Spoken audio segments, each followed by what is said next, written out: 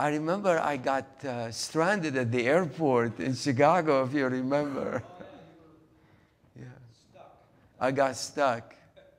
I got stuck yesterday, but luckily we didn't have a meeting in the evening, so I still made it.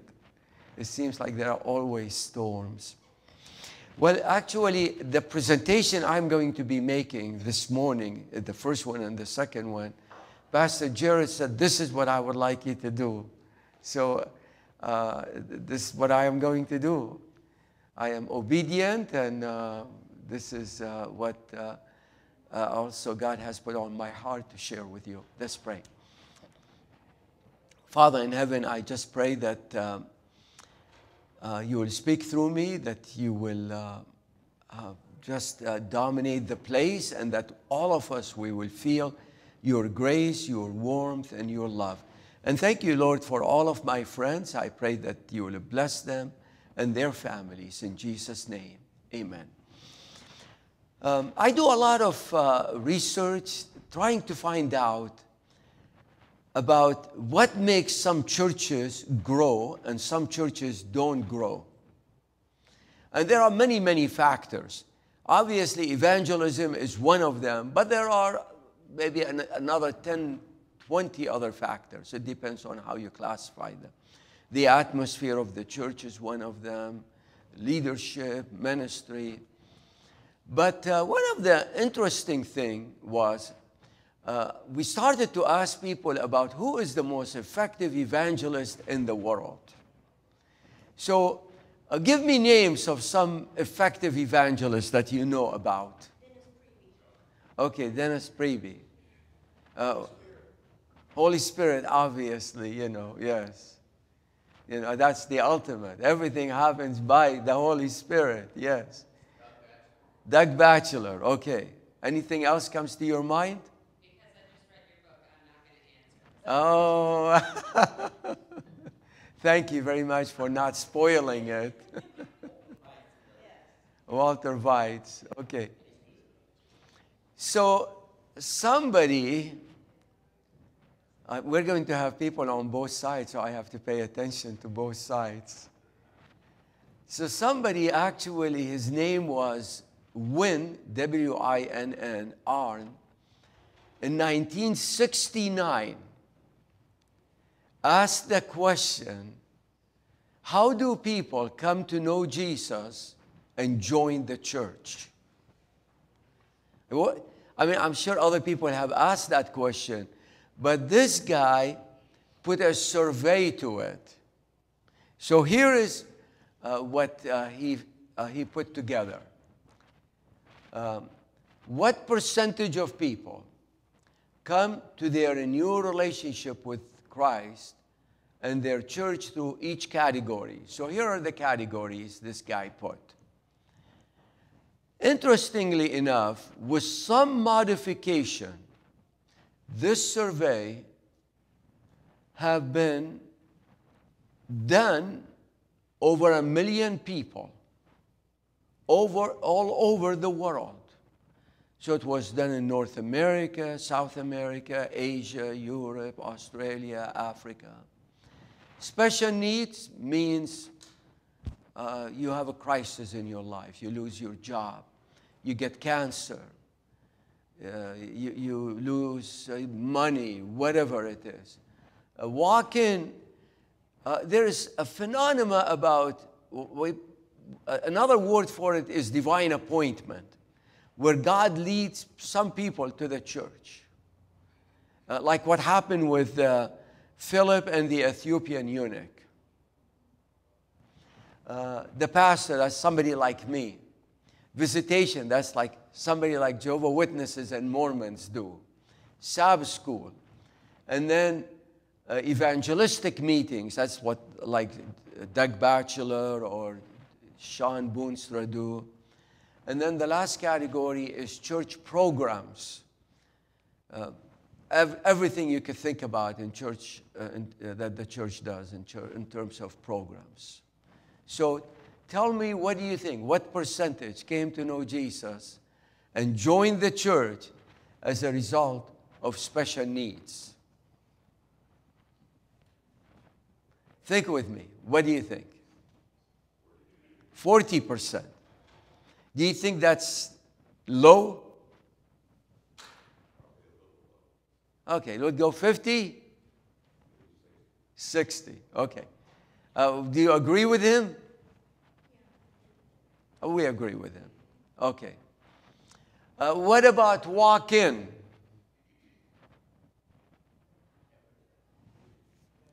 %. Okay. The pastor? 20%. 50. I like that figure better because I am a pastor.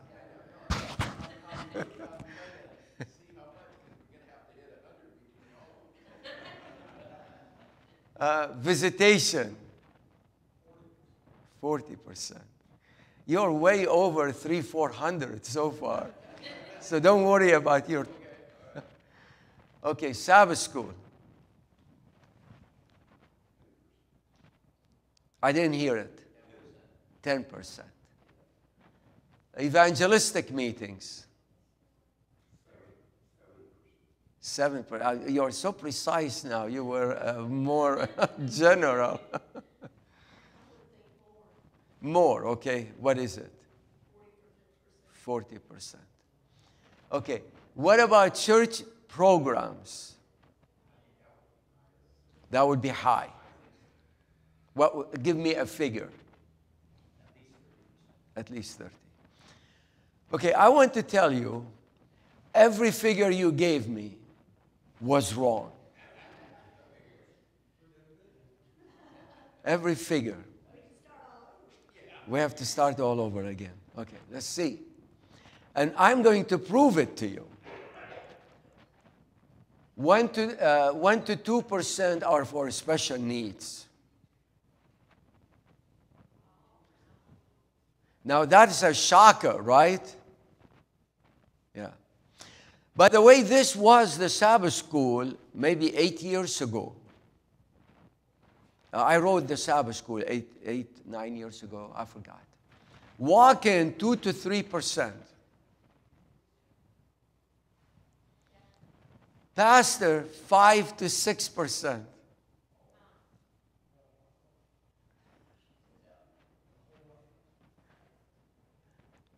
Visitation, 1 to 2%. The reason there is a range is the lowest and the highest. Sabbath school, 4 to 5%. The Sabbath school really is, at least in our church, is effective, especially with kids. Evangelistic meetings, 5%. Is this a surprise?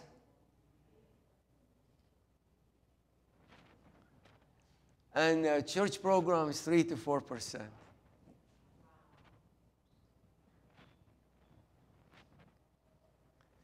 Well, so, you were very much interested in math. So add them all up.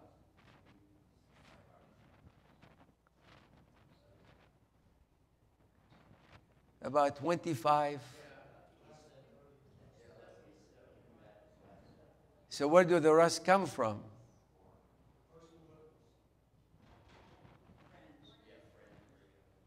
Friends and relatives, 75 to 90%. Friends, I want to tell you, there is a misconception when you mention who is the most effective evangelist in the world. The name Doug Batchelor comes to mind, when in reality, you are the most effective evangelist in the world. 75 to 90% of all of the people who come to know Jesus come as a result of relationship. Okay, I'd like somebody to come and help me with this. Please, if you could volunteer to come over here. All right. So I'd like you to count everybody who is here, and including you and me.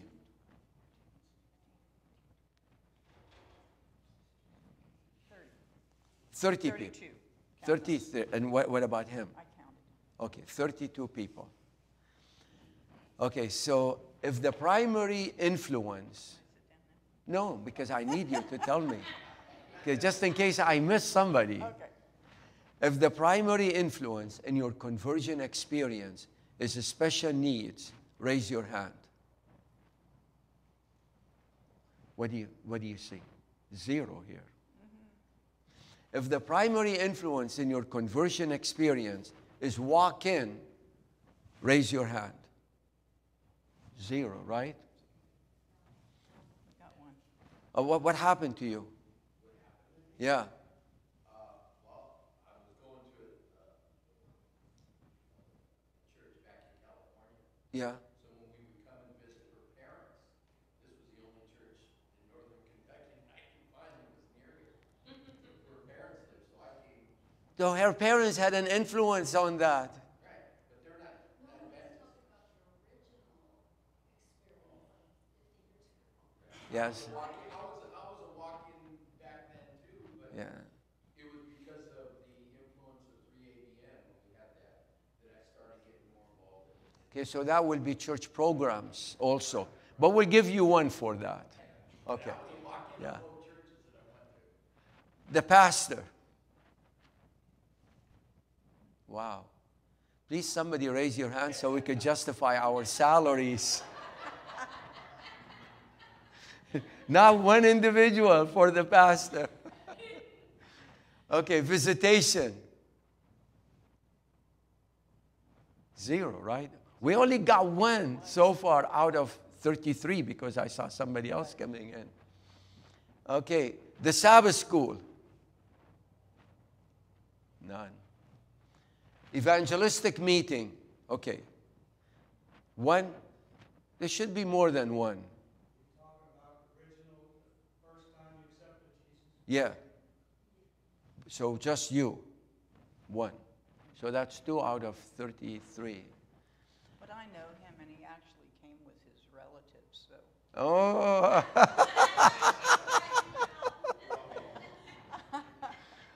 Okay. Church programs. What was it? It's written. Okay. Church program. Absolutely.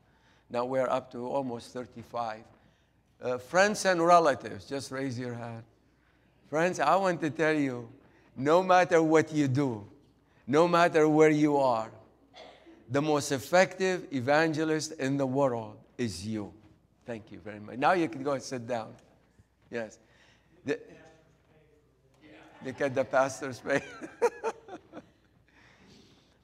So I took this and adapted it and did it in the Adventist church. 1,600 Seventh-day Adventist churches participated in this study. The major adaptation was in the evangelical study, they only allow them to put one factor. We said put as many factors as you want. Because maybe you grew up in the church, but the influence of the teacher or the influence of the pastor or influence of the youth leader or an evangelist. The other thing that we discovered a couple of surprises, and I'm going to ask you about it. So this is the Adventist study. And this is about 8 years old. Those who said they were brought up in an Adventist home, 60%. Those who said a friend or relative brought them to Christ was 60%. Notice number 4, Bible study in my home, 34%. Somebody visiting me. I have relationship with that. If you add number 1, number 2, and number 4, you come up, after you remove the duplication in the computer, you come up with 77%, which is exactly the same as this one here. Here is one of the surprises. Notice number 3, a public evangelism series of meeting. In the Adventist church was 36%. In the evangelical study was 5%. Why do you think the discrepancy? That's a big change between 5 to 36.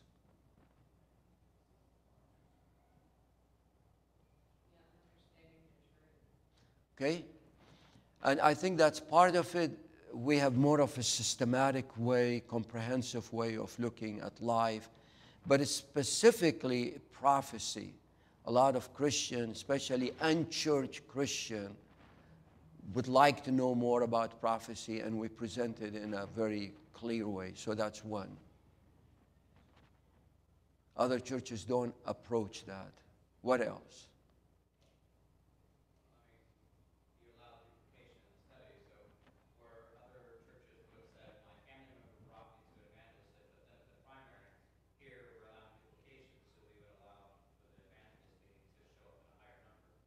Well, that's probably a very good point, too. Yes.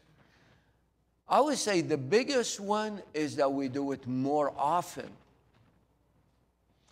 Almost every Adventist church will do it once a year or once every 2 years.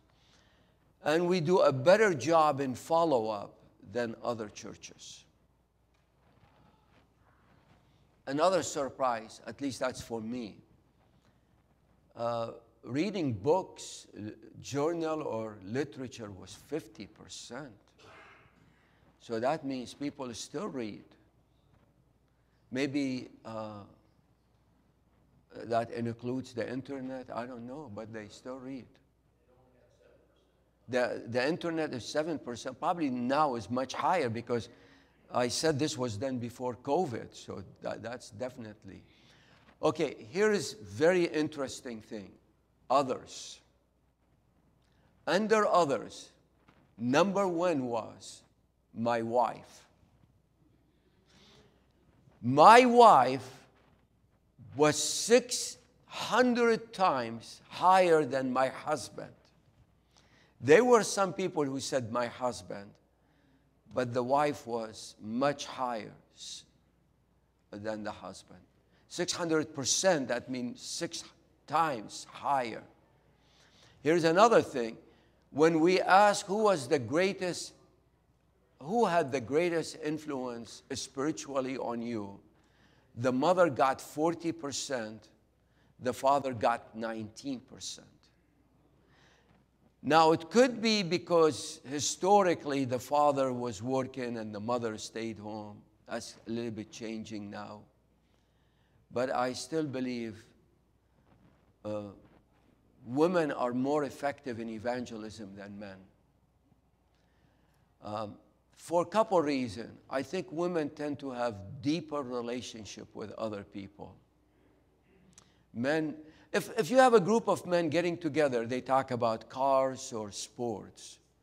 They are not going to talk about their feeling. But if you have women getting together, they talk about their feeling.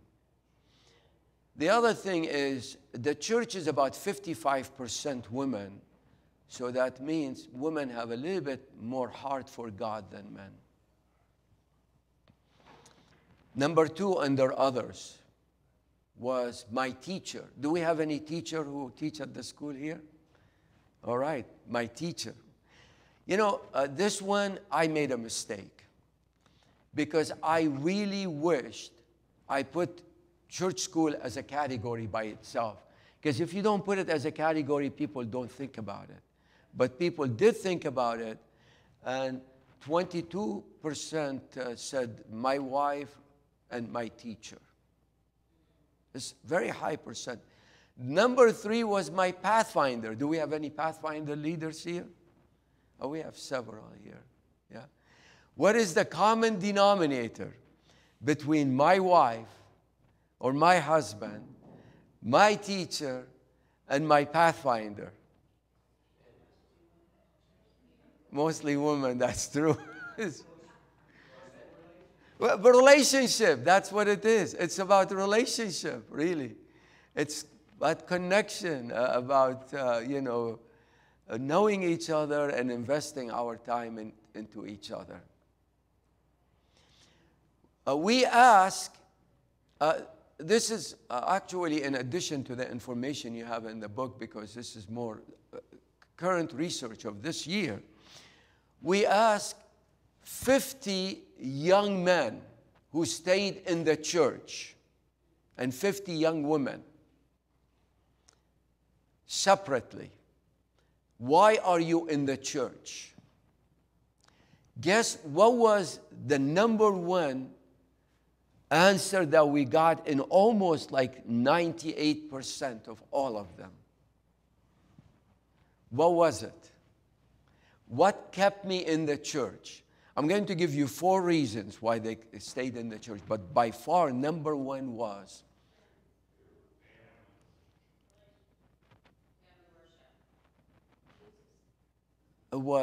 I have a mentor,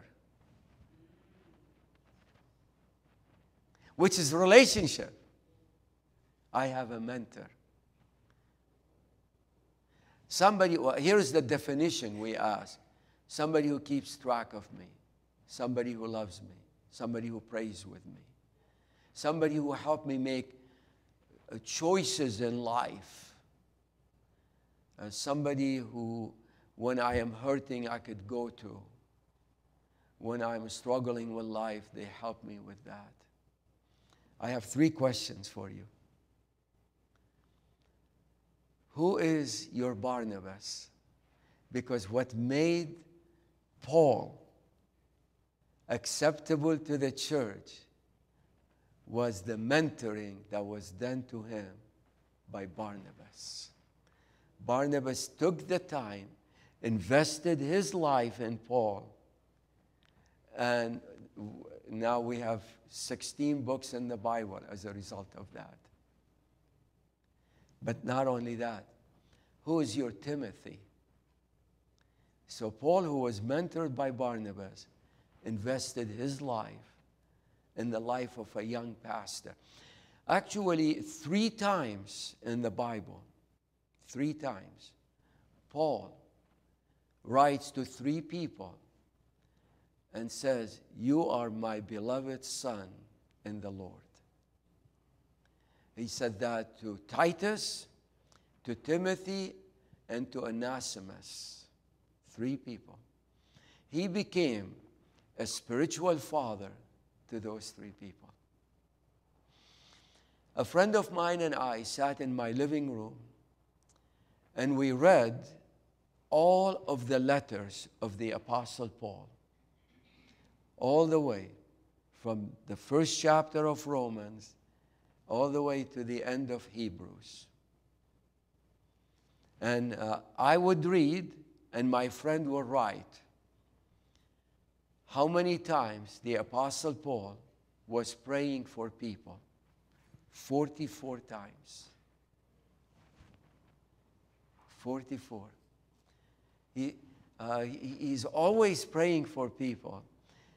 Now you have to remember, this guy, Paul, was a church planter, was a theologian, was an itinerant evangelist, and a pastor.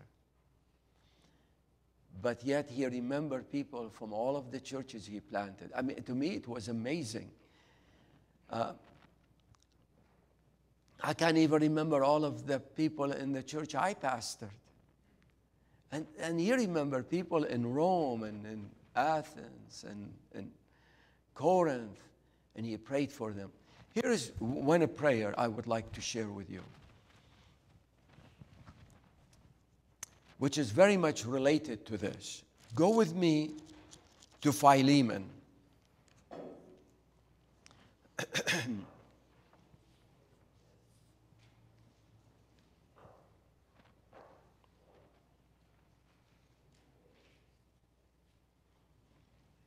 So Philemon was a new convert, and it's only 1 chapter, this epistle. And I'm going to read verses 4 to 7. I thank my God, making mention of you always in my prayers. Notice, he's praying for him all the time. I make mention of you in my prayers. Hearing of your love and faith which you have toward the Lord Jesus and toward all the saints, that the sharing of your faith may become effective to the acknowledgement of every good thing which is in you in Christ Jesus. For we have great joy and consolation in your love, because the hearts of the saints have been refreshed by you, brother. Paul is telling him, I am praying for you that when you share your faith, you will become effective. I really believe that is the role of the leaders of the church, elders, deacons, Sabbath school, to always pray for other people to have effectiveness in sharing their faith.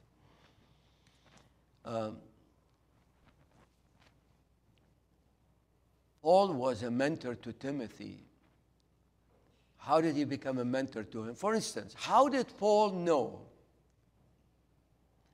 that the greatest influence spiritually in the life of Timothy was his mother and his grandmother? How did he know that?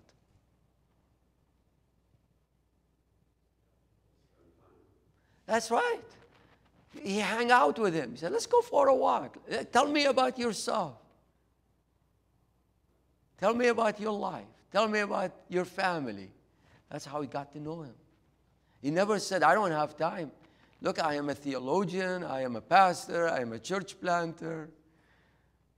I have to write a defense in front of the king. He took the time. The third question I have is, who is your Silas? Because remember, Paul and Silas were kind of equal caliber, were doing ministry together, at least in Philippi. They got in jail. They were praying and praising God, and you know the rest of the story. 3 people should be always in our lives. Somebody who will mentor us, somebody that we could mentor, and somebody that we mentor each other. Here is another thing we discovered from this study. No matter how you come to the Lord in any of these categories, the first 6 months are the most crucial in the life of the new believer.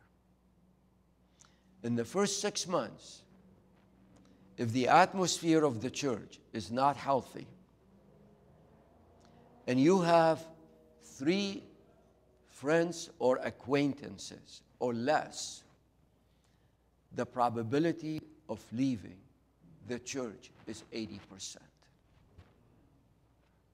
But if the atmosphere is healthy and filled with grace and love, and the new believer has 7 or more friends, the probability of staying in the church is 80%. I mean, that's a swing of 160%. That's amazing. Any question before I move on?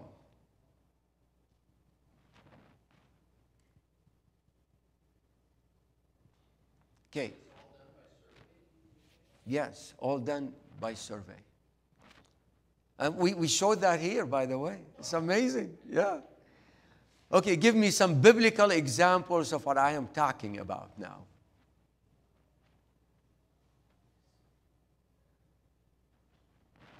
Yes. Ruth and Naomi is a perfect example from the Old Testament. Yes. That's a mother-in-law and a daughter-in-law. Esther and Mordecai. Mordecai was the mentor to Esther. Yes.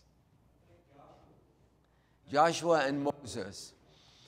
By the way, this is a significant story, especially about the mentoring part.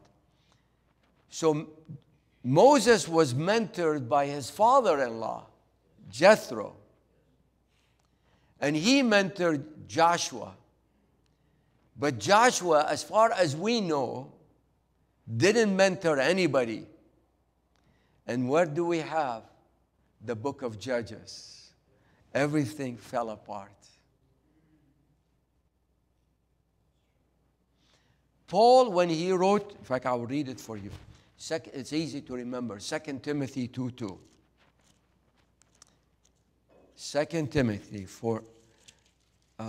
it shows you the importance of what we are talking about. 2 Timothy 2:2. And the things which you have heard from me among many witnesses, commit these to faithful men who will be able to teach others also.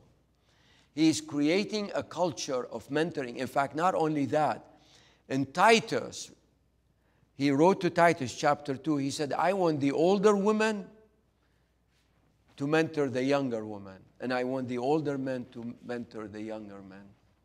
And that is in faith and in other aspects like leadership, but specifically in faith. Okay, give me a couple examples from the New Testament. Jesus and John, and the disciple, definitely. What about in terms of evangelism? Peter. So who brought Peter? Andrew brought Peter. Come and see. Here is some example. Andrew brought his brother Peter to Jesus. Philip brought his friend Nathanael. The Samaritan woman told her whole town about her encounter with Jesus. And this one was unbelievable. The whole town came. You have several of them, but I'm going to give you some principle and then a story. And the best story I reserve to the last. So I will tell two stories. The principles are very, very simple. Number one is pray a lot that God will lead you to somebody that you could witness to or you could mentor. Just pray about it. Number two, have what I call evangelistic eyes and evangelistic ministry and whatever you could do to help that, either through evangelism or through ministry. Evangelistic eyes and ministry eyes. Number three, always build relationship. Nothing will happen without relationship. Nothing. And then stay with them for the long haul. So in our church, a couple of years ago, our pastor stood up and he said, we sent cards to our community asking if they would like to study the Bible. We got a bunch of cards back. And we took care of most of them, but we still have 4 or 5 left. If you are interested, come and take one of those cards. If you don't know how to give a Bible study, I will teach you. So I went and picked up one of the cards. I didn't really look at that card till later on. And then when I looked at it, it was a name of a woman.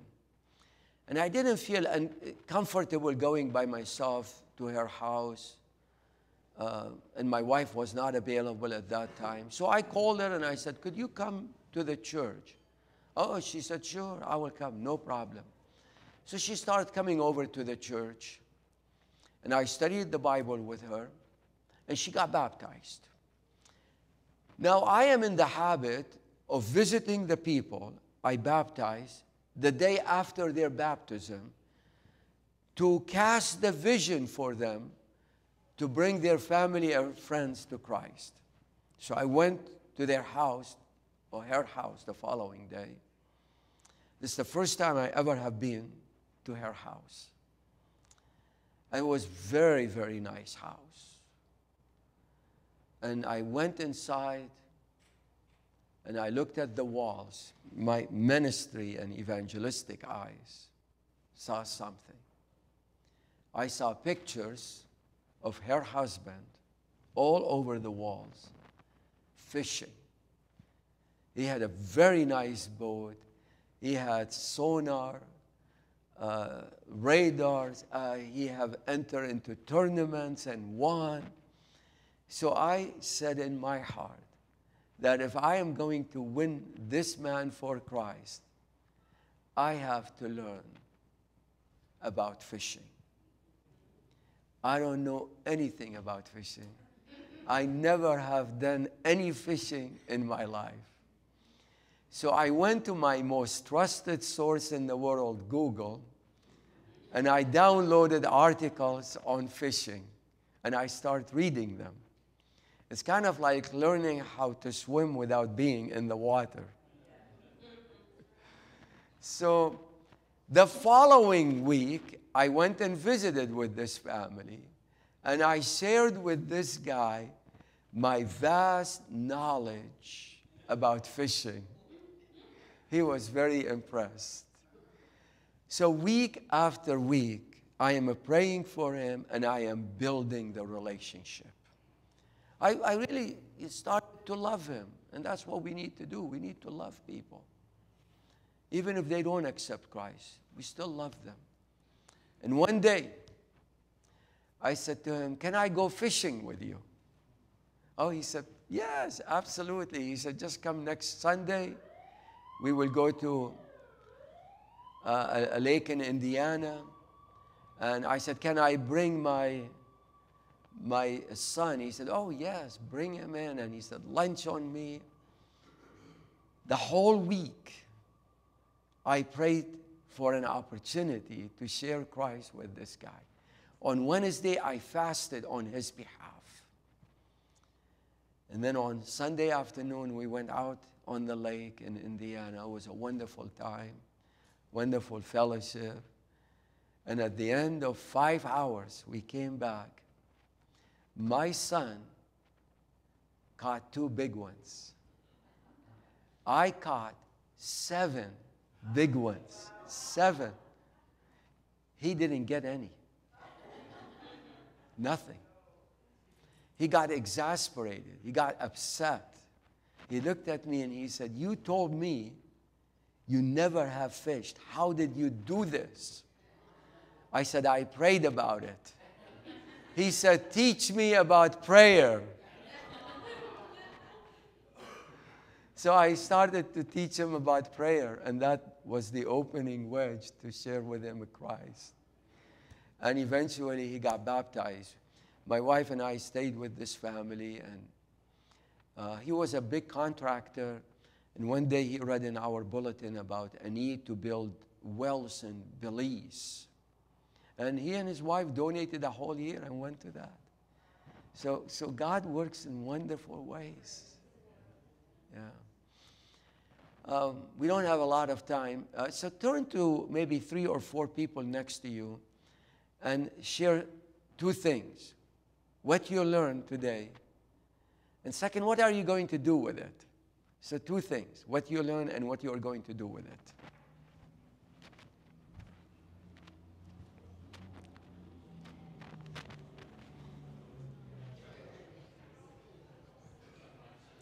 Can we have a microphone we could use? Are these? Yeah. Maybe you could here, I will go get it for you.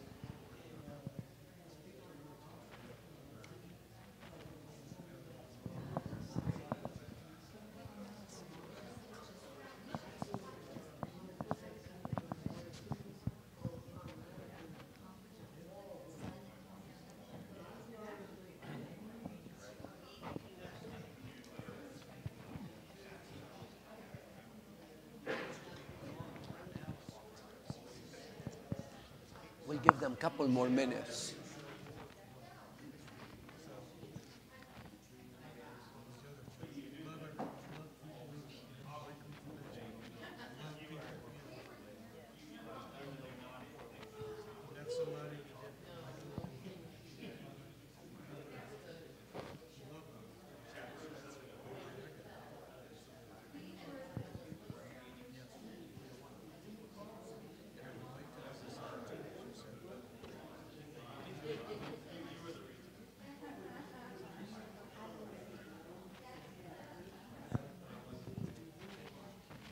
we are 45 now, so we experience 50% church growth in less than 1 hour. I mean, that was really amazing growth.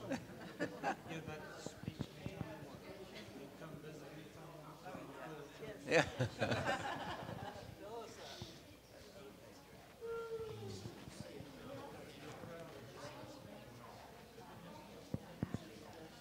Did they order these short? Because they don't go all the way to the end. No, they were just testing to see what would be the best options. Okay. Okay, maybe you could share with us now what you learned. You want to help us? Well, one thing I learned is the mentoring. We're just now starting where, I'm loud enough, really. We're learning, well, the kids are learning how to be mentored. You are one of the teachers or one of the Sabbath school teachers. No, I'm just parent. Yeah, you are parents. But the elders in the church are taking children that want to serve in the church, and they're mentoring them how to help with the church service. Praise the So Lord. that goes right into your mentoring, and it's made a big difference. It makes them not just bench warmers, but a fabric of the church, and it gives them a responsibility within their own church, so they feel an ownership of it. Amen. Wonderful. Awesome. And even incorporate them into leadership in the board and other activities. Yes. In Sabbath school. Yes. Thank you. Anyone else? We talked about we as a church, we as an individual don't pray enough. You gotta take the money. I have to. Yes. So they can hear you in the back. I'll just say me, and these ladies agreed, them too. We don't pray enough for people. The most important thing you could ever do for your church, for yourself, for your family, is to pray like crazy. To pray like your life depends on it. Yes. Yes. And it does, exactly. Yeah. You know, one of the churches I pastored had 40 people, and it was extremely dysfunctional, falling apart. And I tried a lot of techniques, and it went from 40 to 30, but when we started to pray, it went to 800 in attendance. Wow. Not only that, but the atmosphere became healthy and grace-filled and loving. Prayer makes all the difference in the world. Yeah.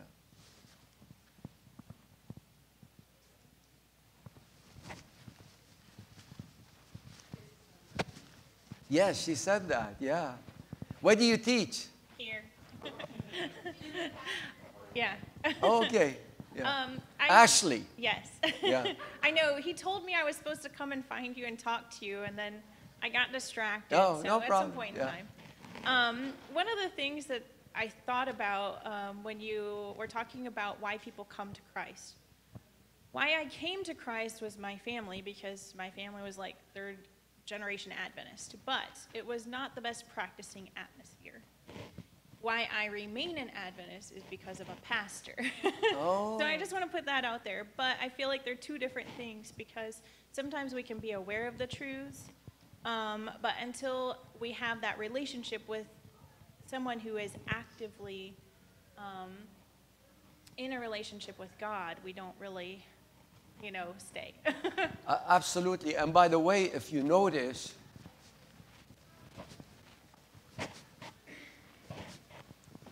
the pastor in the Adventist church got 20%, while the pastor in the evangelical church got 5%. Apparently, Adventist pastors tend to be more effective. Yeah. We'll take one more.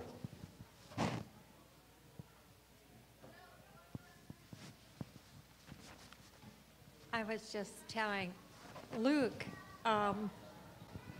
in this church alone, there are 3 or 4 families that we're connected to from the past, either through a relative or through a friend. And our friends from Florida here today, Jeff was a roommate with his uncle at the academy. So I didn't know that until his uncle passed away a couple months ago. But we are all connected in the family of God, and they've all influenced us in one way or another. And I myself was brought in through my parents, and we are 7th-generation Adventist. But I'm in the church because of a lot of different mentors. But like yourself, you shared that most people were in the church because of their spouse or their teacher or someone like that. Growing up, I had 2 women in my mental life that would tap me on the shoulder when I was going to make a bad decision. My Sabbath school teacher, Mrs. Emmerich, would say, "You know God wouldn't be pleased with you." And my mother would be tapping me on the other shoulder in my mind.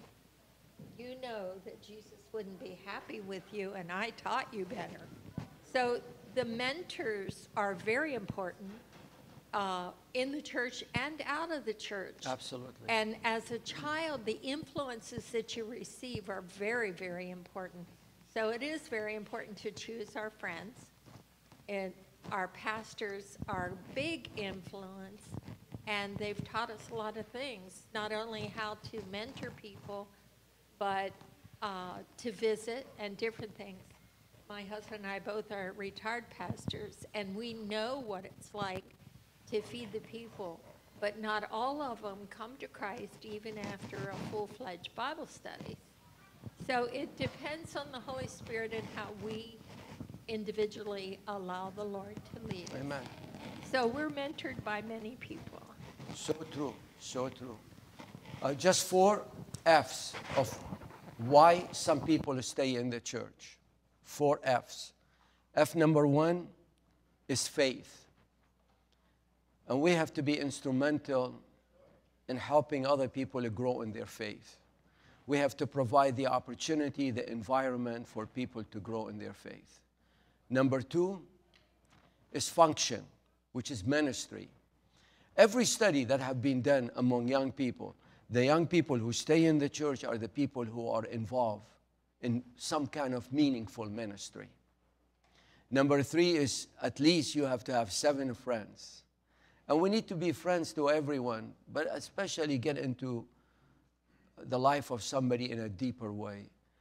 And the last one is what we call fellowship, but the atmosphere of the church. The more loving the atmosphere, the better off the church is. Any question before I move into my last story? Okay. So I graduated from Walla Walla College, and I went to my first church, and it was in Spokane, Washington, Spokane Valley. Big church was at that time, and it still is. I was an associate pastor. I arrived at the church, and they introduced me that Sabbath. And at the end of the second service, they run 2 services, a woman came to me, and she said, "My name is Sally. I am the Vacation Bible School leader here at this church. And tomorrow we are starting Vacation Bible School. And because we have a lot of kids, we are running 2 shifts, one in the morning and one in the evening. And you, Pastor Joe, are going to be the devotional speaker in the morning and in the evening. And next Sabbath, you will be preaching 3 times with the kids helping you out." And she said, "Thank you so much for accepting my invitation." That's it. And she left me. Well, I didn't even know the theme of the Vacation Bible School. I didn't have any of my books yet. I just arrived. Well, I did the best I could. The following Sabbath, at the end of the second service, a woman came to me and she said, "I live in Redding, California. My sister lives here. I came to visit with my sister. I invited her kids to come to Vacation Bible School, but they had soccer practices. but I know my sister is interested. Could you please go and visit with her? So here's what happened. Sally was Vacation Bible School leader. I took her to Laura. Laura was the one who was really interested, and she was. She was very interested in knowing more and more about Jesus. Now, Laura had 2 kids, Charles and Kim. Those are the kids who were going to come to Vacation Bible School, but had soccer practices, so she couldn't come. She brought them into the Bible study. And Laura had a daughter by the name of Sue, who lived in the basement with a boyfriend by the name of Ty. So Laura took me downstairs, and she said to Ty and Sue to study the Bible with me. They said, we are not interested at all. She said, you either study the Bible with Pastor Joe, or I'm kicking you out on the street. So I got a Bible study with 2 people who didn't want to be homeless. That's the only reason why. It was a terrible Bible study. 0 interest. Every time I went there, the television would be on. They would be drinking, smoking. But God was doing something amazing upstairs. Laura, Charles, and Kim, a few months later, got baptized. Laura was so much on fire for God. She started a small group in her house, and she invited her neighbor, Dee, who invited her husband, Ken, and Dee also invited a neighbor by the name of Terry. A few months later, all 3 of them were baptized. 21 people got baptized from this. This took place over 2 years. And I was going to study with Ty and Sue. One day, I got upset with them. And I said, look at you. You are wasting your lives. You don't do anything. You don't even contribute to society. You're just sitting here in the basement, drinking and smoking. But God has a wonderful plan for your lives. And I cited Jeremiah 29. I know the plans I have for you. Plans to give you hope and a better future. Plans to prosper you and not to harm you. And I left. And I spent the whole week praying and fasting on behalf of this couple. The following week I went back. There were 4 of them. Ty and Sue invited their friends, Edgar and Terry. And a few months later, all 4 of them got baptized. This Ty is Ty Gibson. Some of you know him. He's a very well-known evangelist, especially appealing to younger crowd. Actually, he came just before the pandemic to Andrews University and had a week of prayer. And that was his first sermon. And he made me famous all over campus. Everywhere I went, people came and talked to me. And of course, that faded away over time. And we discover one thing important, and that is the verse in Jeremiah 29 is so true. And God has a wonderful plan for you.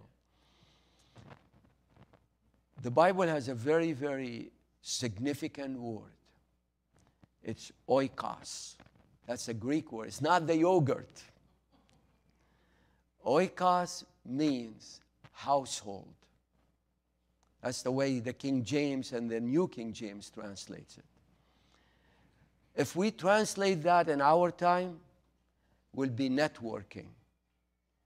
And that's what it is. You see, it's kind of like a web evangelism. That's how the gospel is spread. That's how the gospel goes all over the world. people connect with each other and bring them to Christ.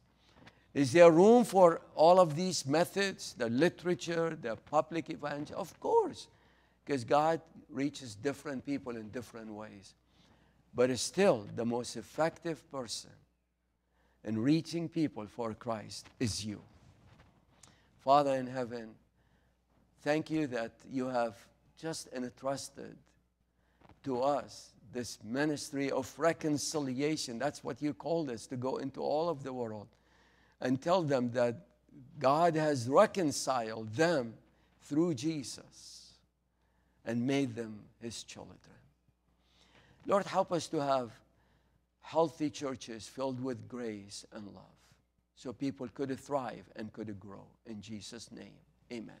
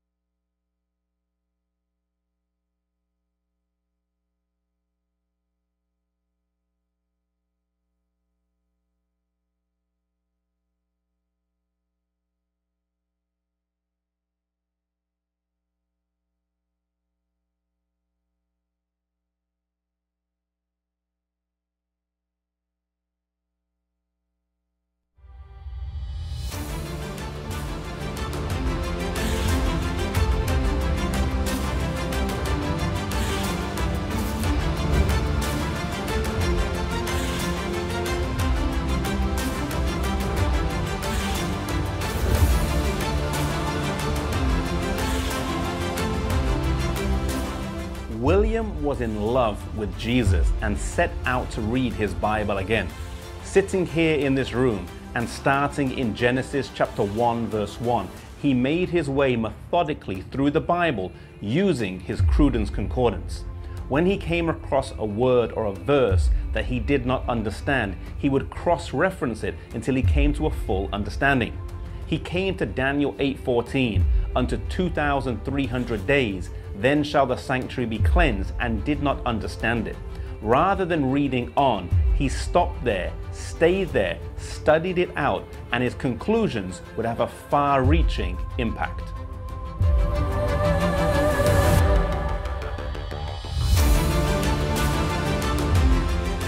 The motivating factor in William's life was not a pursuit of head knowledge, but it was his love of Jesus. It was a deep love and a force that kept him going.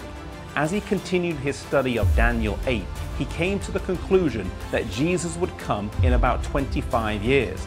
As he studied and restudied, he concluded in 1818 that Jesus would come around the year 1843.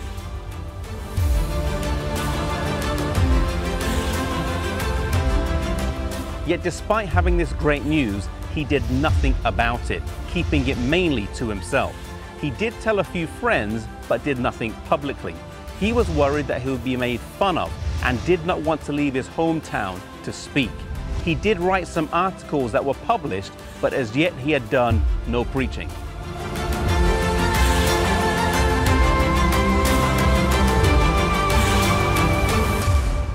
William struggled with the call to preach for 13 years. He heard in his mind over and over the words, "Go and tell the world."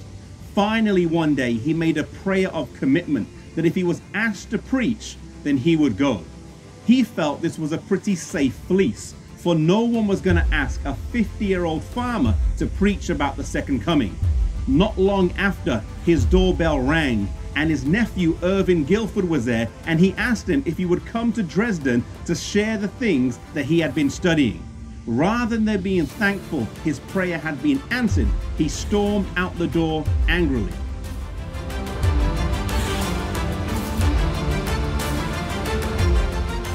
He walked out of his house and came to this maple grove here and paced up and down. His daughter Lucy followed him, and after watching a while, she went back inside and said, "Mommy, something's wrong with Daddy." You see, something was wrong. He was under conviction and could not reason his way out of it. His nephew lived over half an hour away, which meant he left his house before Miller prayed the prayer of commitment, and he could thus see the moving of God in this situation. As the sign says, he went in a farmer and came out a preacher.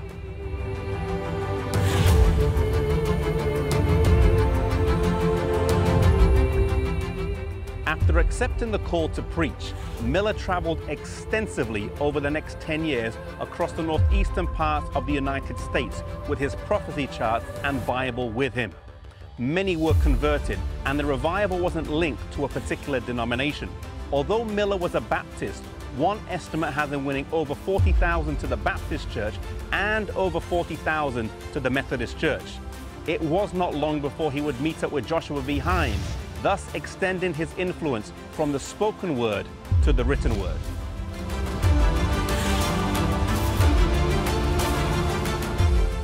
Maybe God is calling you to the ministry to preach. Maybe you have been resisting his call like William did for 13 years.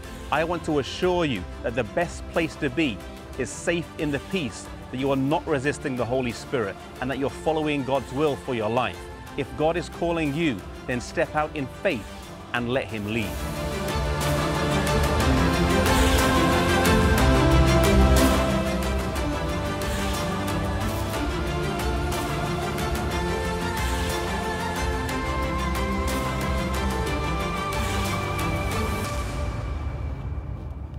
Good morning. Happy Sabbath. We're glad that you all are here today. It's going to be a very, very special day. Remember, we have just a few announcements. First of all, Vespers tonight is at 5:55 p.m. Remember that time, 5:55. And then next, we have a special guest with us. Well, happy Sabbath, everyone. Wanted to say hi to my church there in Taylor Mill, another one of our pastors here. Yeah. Just wanted to tell you, I'm here at the Church of the Holy Sepulchre. Right here behind me is the traditional burial place of Jesus. Now, this church is separated into different groups, religious groups. You have Coptic, you have Roman Catholic, you have Greek Orthodox, and just a number of different religious groups that use this church. It's, though, is certainly a lot more than we have, most certainly. It is pretty cool. I'm going to kind of tilt the camera up. You can see this dome. Apparently it was refinished in the year, right before the year 2000 for the visit of the Pope. For the Millennium Celebration. But either way, wanted to see if I could just say hi to everyone, miss you, and you have a wonderful Sabbath.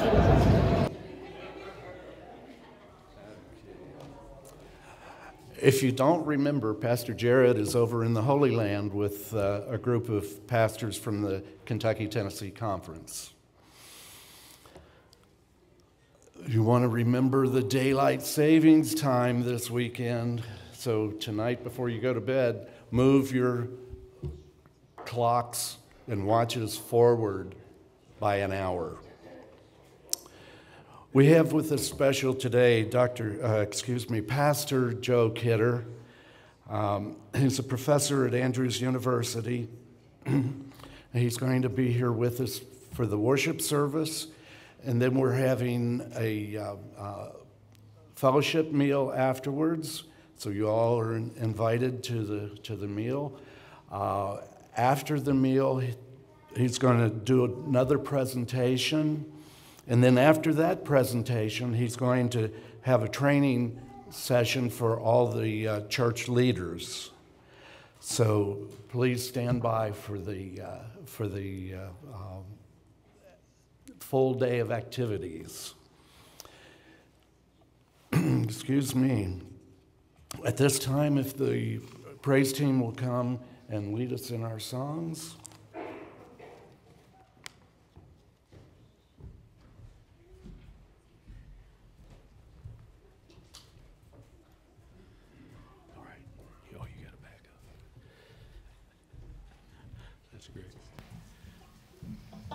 Good morning and happy Sabbath. Glad to see all of you here, and we're glad for some sunshine since we've had a lot of dreary weather last few days. So we're glad you're here on this beautiful Sabbath day. So we'll start. I'm going to let you sit down for this first one. We're going to start our song service with Trust and Obey.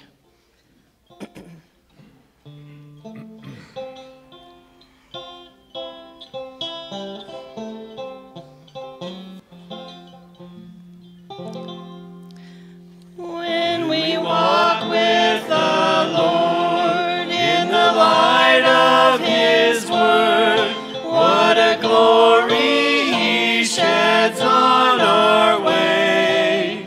While we do His good will, He abides with us still, and with all who will trust and obey.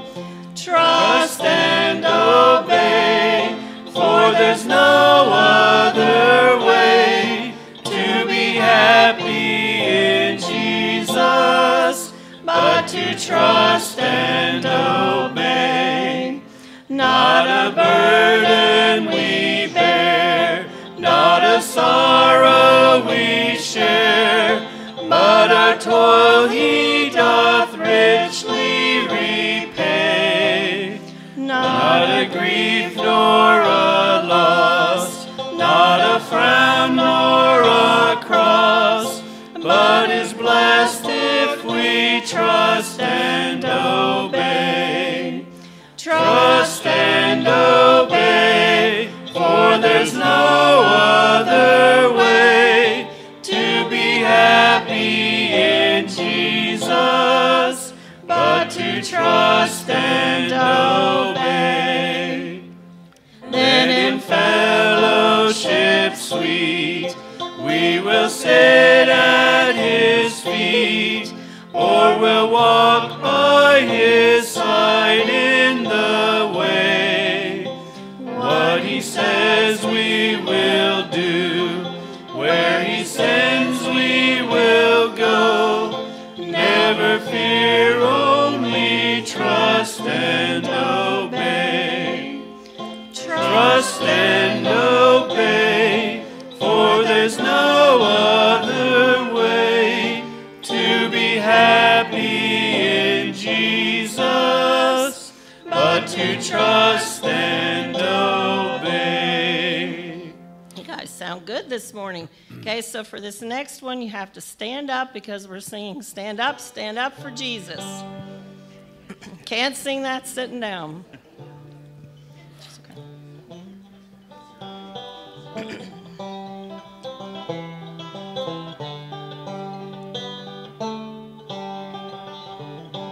Stand up for Jesus, ye soldiers of the cross. Lift high His royal banner, it must not suffer loss.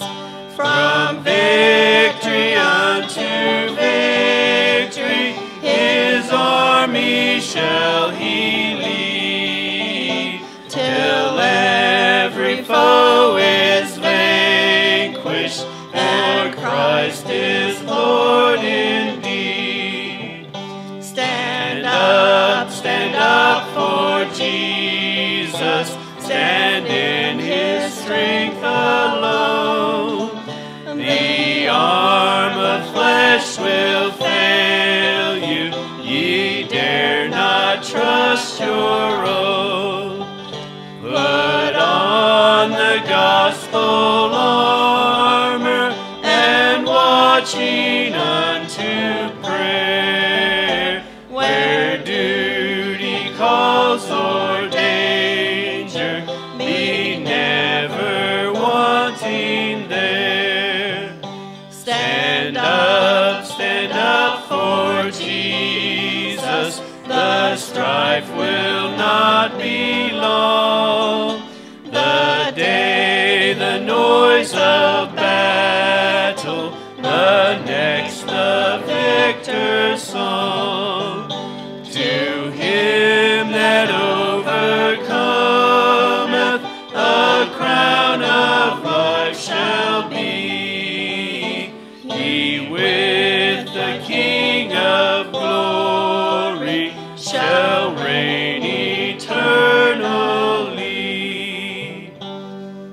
Okay, to enter into our worship service, let's sing I Love You, Lord.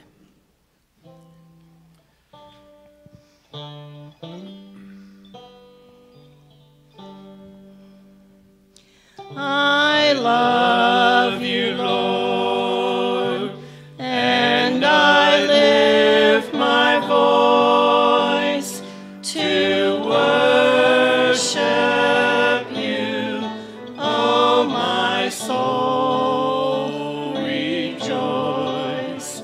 Take joy, my King, in what you hear. Let it be a sweet, sweet sound in your ear. I love you, Lord, and I lift my voice to worship you, oh my soul, rejoice. Take joy, my King, in what you hear. Let it be a sweet, sweet sound in your ear. Thank you. You may be seated.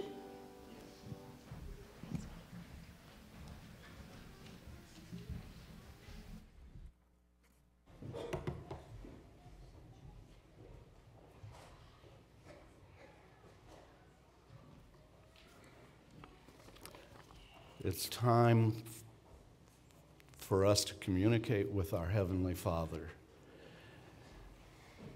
We have those who are ill in our congregation, and if at all possible, would you kneel and as we pray.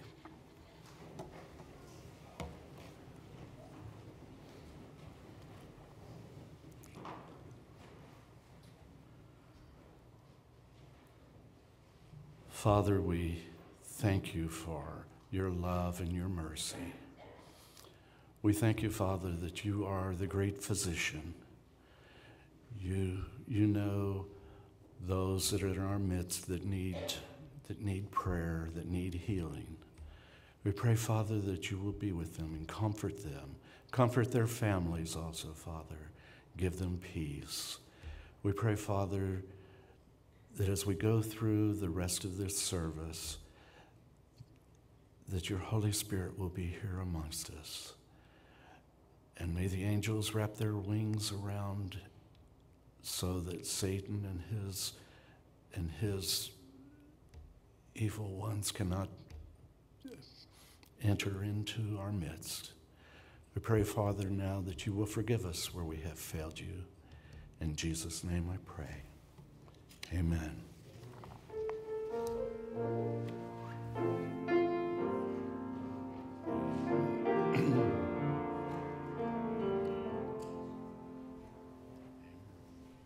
God cares so much about us that he constantly provides for our needs even before they arise. Before the beginning of the crisis in Egypt, God not only provided 7 years of abundance, he also informed Pharaoh about the severe famine that would follow and inspired Joseph to save the surplus, adequately preparing for the crisis. Joseph recognized God before his brothers as someone who works in anticipation of our needs. But God sent me ahead of you to preserve for you a remnant and to save your lives by a great deliverance. Our needs and emergencies of today never take God by surprise or put him off balance. During the COVID-19 pandemic, the wife of a family living in a foreign country had to renew her employment authorization. This authorization was issued by the government and would allow foreigners to work. But the renovation process took much longer than expected, and her current work authorization expired after a few months of waiting. Consequently, she was terminated from her job and the family's budget did not balance anymore. They constantly checked the status of her application, thinking that the work authorization would come in a few days. But the waiting period increased from 3 to 4 to 5 months, and finally up to 9 months. Interestingly, exactly 7 months before she lost her job, many companies closed down due to COVID and dismissed employees, causing a record high unemployment rate. But she miraculously held on to her job, allowing the family to consolidate their emergency fund, even ignoring the challenge they would soon face. The eyes of all look to you, and you give them their food at the proper time. If you are experiencing a prosperous time now, take advantage of this opportunity. It may be that God is working in anticipation of something ahead. It was the work of God that made provision for this family even before their need arose, and they built up their emergency fund instead of spending carelessly. And it was that action that kept them afloat during the crisis that followed the time of abundance. This week, as we worship with our tithe and promise, regular and systematic offerings, let us show gratitude to the only one who has solutions for our unforeseen crisis. May we put our desires last and God first.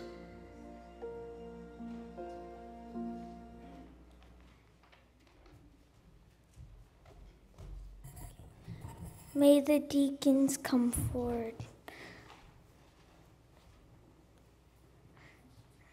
Dear God, please help us to have a good day and let this money be used correctly. Amen.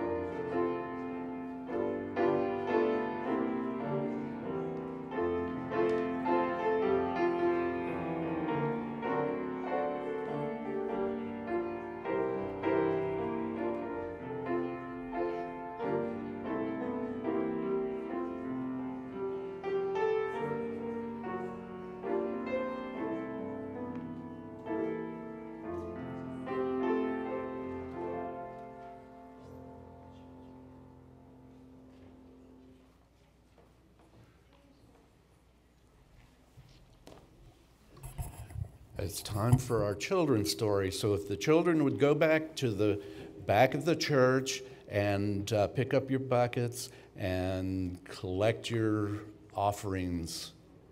There's someone back there ready to give them to you.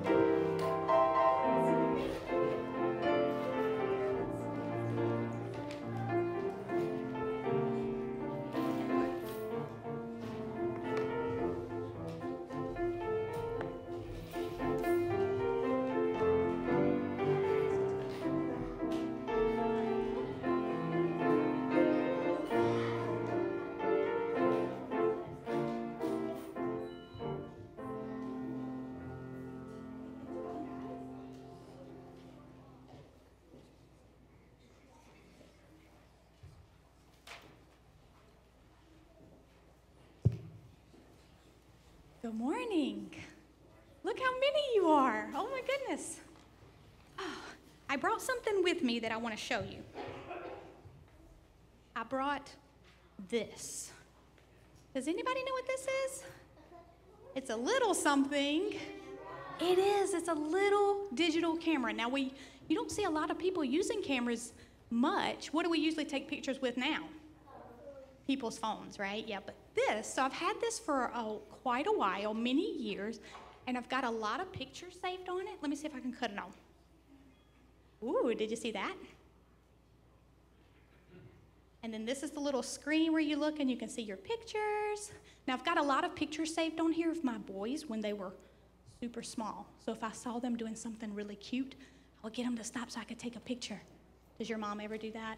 Stop, let me get a picture. And you're like, oh, Mom, you've taken 1,000,000 pictures. Yes, we love to take pictures. So a long time ago when my boys were super little, one Sunday morning, we went with some people from our church to go ride bikes at a park. So we loaded up our bikes and we went to ride bikes, and I was taking a lot of pictures with this little camera. And so when we got home, I unpacked our stuff and I put the bag that I usually took to the park, I put it in the back of my closet for the next time we went to the park, and I forgot all about it. Well, a couple of weeks later, I wanted to take a picture with my camera, and I couldn't find it. I looked everywhere. I thought I looked everywhere. I looked in my room, I looked in the kitchen, I looked in the bathroom, I looked everywhere for this little camera, and I couldn't find it. Now, do you think I was happy or sad about that? I was super sad. I have so many pictures on here. I didn't want to lose my camera. And so in Sabbath school, if you come to primary Sabbath school, sometimes we say, if you don't know what to do, you should pray. That's right. I was so upset. I couldn't find my camera. So this is what I did. I said, I don't know where my camera is, but God knows where my camera is. So I sat on the edge of my bed, and I had tears in my eyes, and I was so sad. And this is what I prayed. I said, God, I can't find my camera. I want that little camera. It's so special to me. You know where that camera is. Will you please show me? And before I opened my eyes, a little thought popped in my head, and guess what it was? It was little Joseph, and he was on his bicycle at the park. And I opened my eyes and I said, oh, I know where the camera is. It's in my bag I take to the park. And I ran to the closet and I pulled the bag out and I opened it up. And what do you think I found? My little camera. God answered my prayer immediately.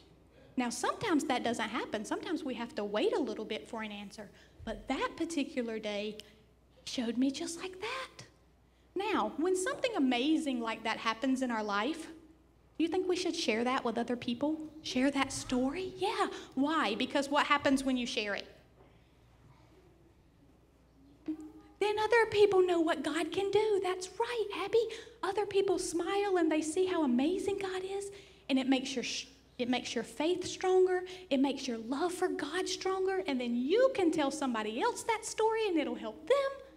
And it just goes and goes and goes. So when God does something amazing in your life, tell somebody. Tell me. I'll use it for children's story. But tell somebody. Okay? Then we can all just have more love for God than we had a few minutes ago. Okay? So close your eyes and let's have a short prayer and we'll go back to our seats. Dear Father, we are so thankful that you care for us. And we're so thankful that when we pray, you hear us. Thank you for loving us. Help us to have a wonderful Sabbath day. In Jesus' name we pray. Amen.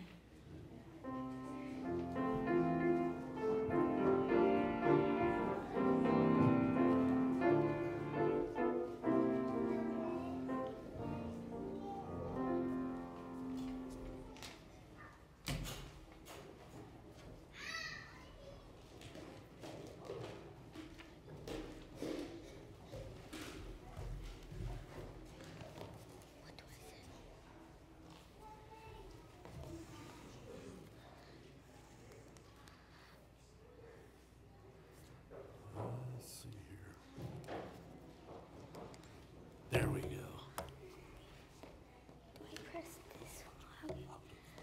Then Peter answered and said to him, See, we have left all and followed you. Therefore, what shall we have? So Jesus said to them, Assuredly, I say to you, that in the regeneration, when the Son of Man sits on the throne of his glory, you who have followed me will also sit on 12 thrones, judging the 12 tribes of Israel. And everyone who has left houses or brothers or sisters or father or mother or wife or children or lands, for my name's sake, shall receive 100-fold and inherit eternal life.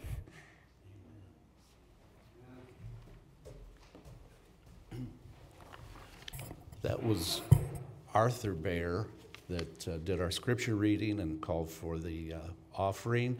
And now his sister, Devana, is going to do our special music.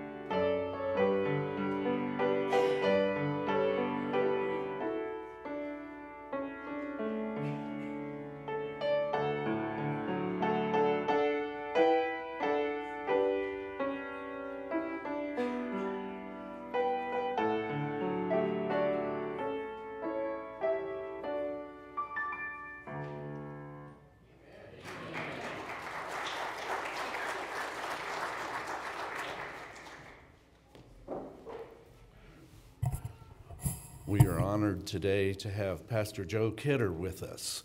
And if he'll come at this time and share with what the Lord has for us. Thank you very much.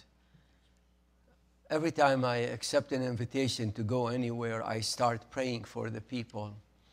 So for the last several weeks, I have a habit of going around Andrews University, and for the last few weeks, I have been praying for you.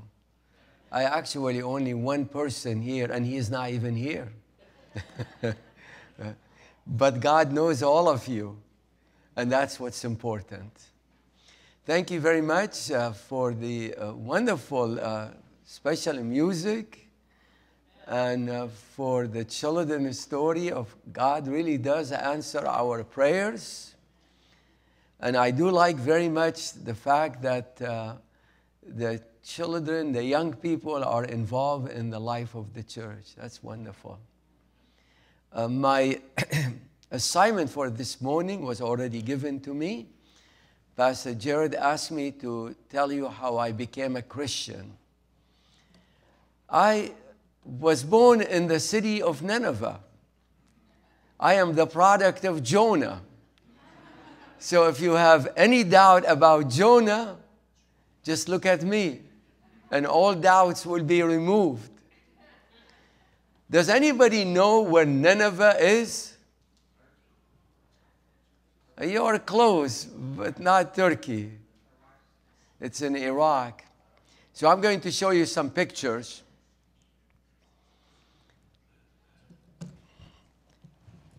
Do you see Mosul in the north? Mosul is the modern city where Nineveh is. However, the modern city and the old city are called the district of Nineveh, and the state is called the state of Nineveh. Here, you could see that. Nineveh. Nineveh is the Arabic way of saying Nineveh. Well, Iraq is very rich in Bible references. Abraham and Sarah came from the southern part of Iraq, Nasiriyah. That's Ur of the Chaldean in the south. Let me see if this will work. Yeah, here it is. That's where Abraham came from. Babylon is right here, about 65 miles to the west of Baghdad. Baghdad is the capital.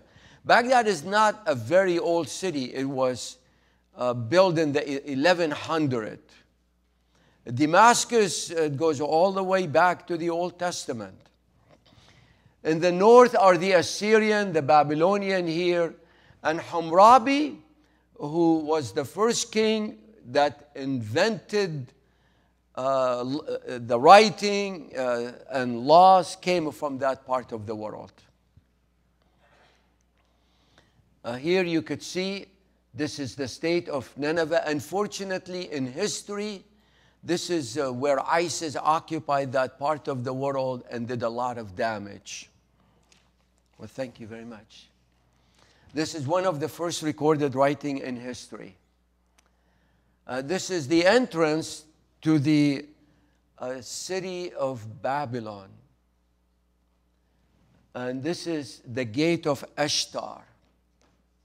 This is actually a fake one. The original one is in the museum in Berlin. Ashtar was a Babylonian goddess. Here is a closer image of the image. These are the walls of the city of Nineveh, actually, these walls are 2,700 years old, and they are still standing up to now. More pictures of the walls, several gates that lead into the city. This is the one from the south side. This is Nineveh at the time of Jonah. This is Ashurbanipal. Several Assyrian kings are mentioned in the Bible, but this one is not. The contribution of this one is the canal system and the library system. He was a lover of poetry, so he collected 20,000 tablets, and that became the first library in the world. All of this was destroyed by ISIS. They did not leave anything. The city, the walls, the churches, the museum were all destroyed by ISIS. Jonah came from Joppa. He was supposed to go to Nineveh because God really loves the city, and God today loves the city, and He wants to send us to the city to evangelize it. But Jonah went into the opposite direction. But God found him and sent him back again to Nineveh. This is the grave of Jonah. My house was 10 kilometers, that's 6 miles from the grave of Jonah. Used to be originally an Orthodox church. And then it became a mosque, and they built this minaret on top of it. No more. ISIS destroyed it. Every year, for thousands of years, the people of Nineveh, during this week, fasted and prayed in honor of Jonah.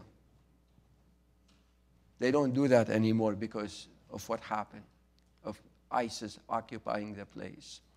They put the letter N on all of the homes of the Christians.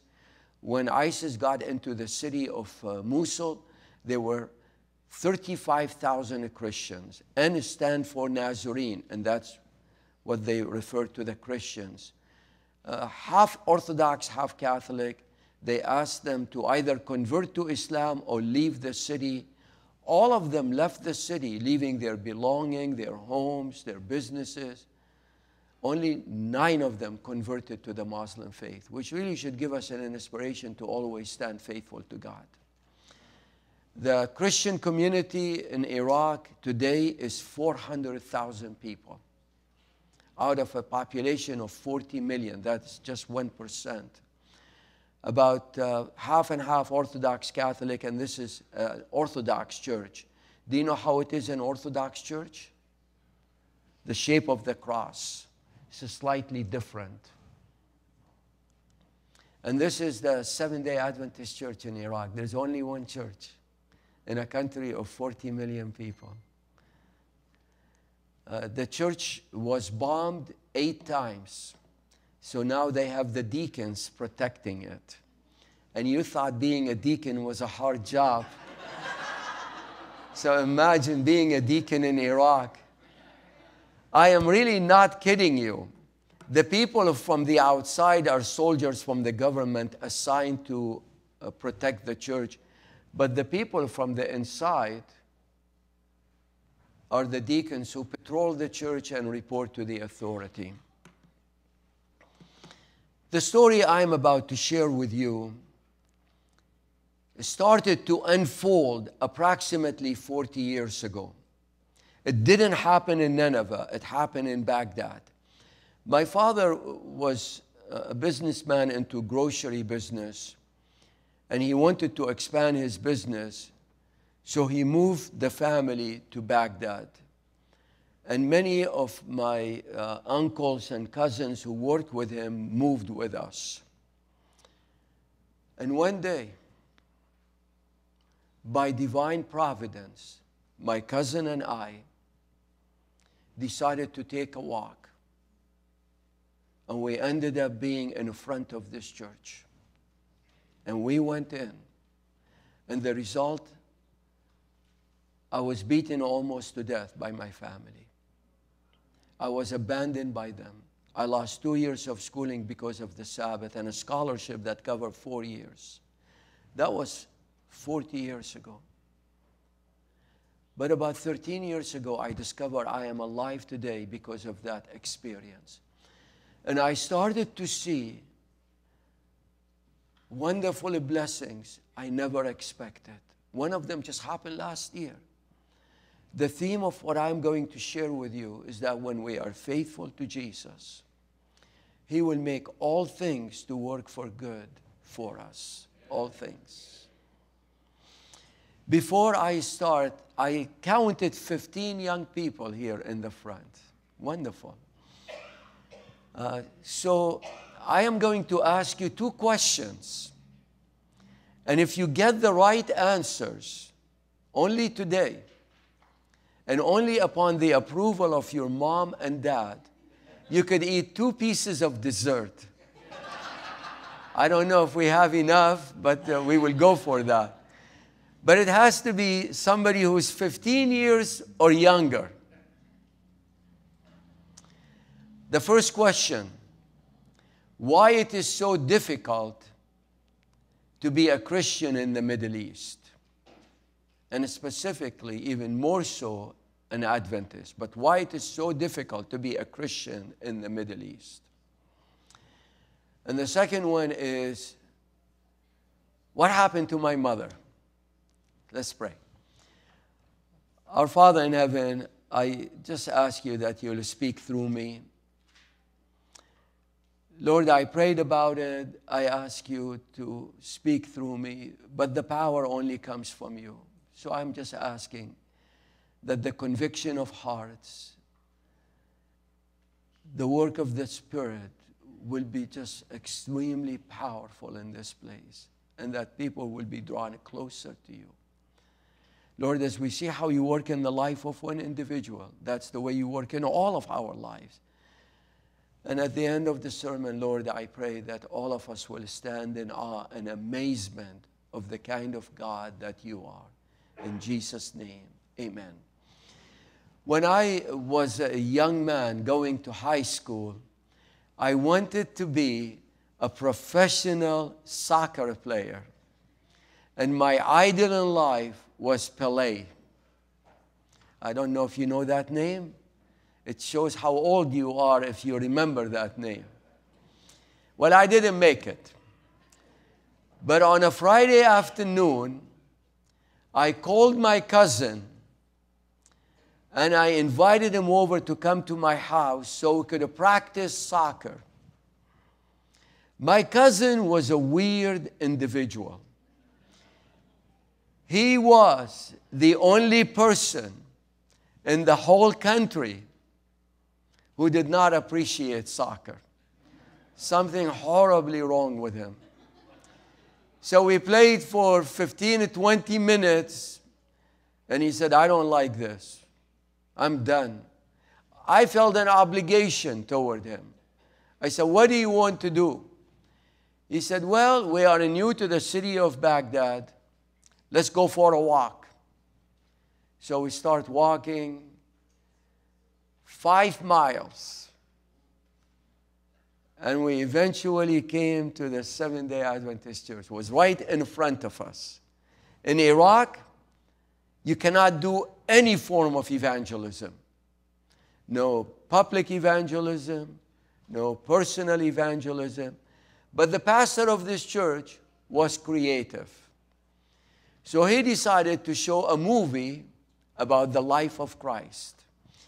And he had an advertisement this big posted to the gate of the church, inviting people to go in and watch the movie. If it was any bigger than this, he would have been arrested and put in jail. But he was praying that somebody will see this ad and will go in and watch the movie. Well, my cousin saw the ad. And he looked at me and he said, we don't have anything to do. Let's go in and watch the movie. Maybe we will learn something in you. And we went in and we sat on this side of the church. And for the first time in my life, I saw Jesus on the screen. I saw his miracles. I heard his teaching. And I fell in love with him. I was really amazed. That's exactly what the Bible talks about. When people heard Jesus, they were amazed. And then I saw his death and his resurrection, his love, that it drove him to die for me. I was so moved. I felt that love coming from the screen straight to my heart, and I started to cry. And I was so moved. At the end of the movie, I went to the pastor and I asked him if I could learn more about Jesus. Later on, I learned that this pastor was at this church for 20 plus years. But I was the first Bible study he ever have had from outside of the church. Imagine 20 years of discouragement. I made his career for him. He would never forget me. Well, we studied the Bible for a few months. I didn't know anything. So he introduced me to the Old Testament and the New Testament, to the major characters of the Bible. And one day, I went to the church to have another Bible study, but we didn't. That's the answer to the first question. He said to me, "You have been coming here for several months. It's time for you to accept Jesus as your Lord and as your Savior." That was hard for me, because I grew up in a culture where if you change your faith, they persecute you, they ostracize you, they shun you, they might even kill you. And I didn't want any of that stuff to happen to me. So I gave up the Bible study. But praise the Lord, He never gave up on me. Every day I felt the nudging of the Holy Spirit inside of me. I got to the point I couldn't handle it. So I went back again for another Bible study. And this time, we had a Bible study on the Ten Commandments. I didn't have any problem with the Ten Commandments except for one of them. The Sabbath one, you're right, the fourth one. Ironically, in Arabic, the language I grew up speaking, we don't have names for the days of the week. So Sunday is called the first day, Monday is called the second day. The only one that has a name is the seventh one. We call it Sabbath. And everybody knew it's a day of rest and worship. The problem was that the day off in Iraq is Friday. And everybody is forced to work on the Sabbath, go to school on the Sabbath. So I said, I would never have any future. I would never be able to go to school and graduate, find a job. So I said to myself, I need a second opinion. So I decided to go and visit with a Greek Orthodox pastor. After I explained to him my dilemma, he lifted up the Bible like this. And he said, if you go by the Bible, you need to keep the 7-day Sabbath holy. I wanted to strangle this man.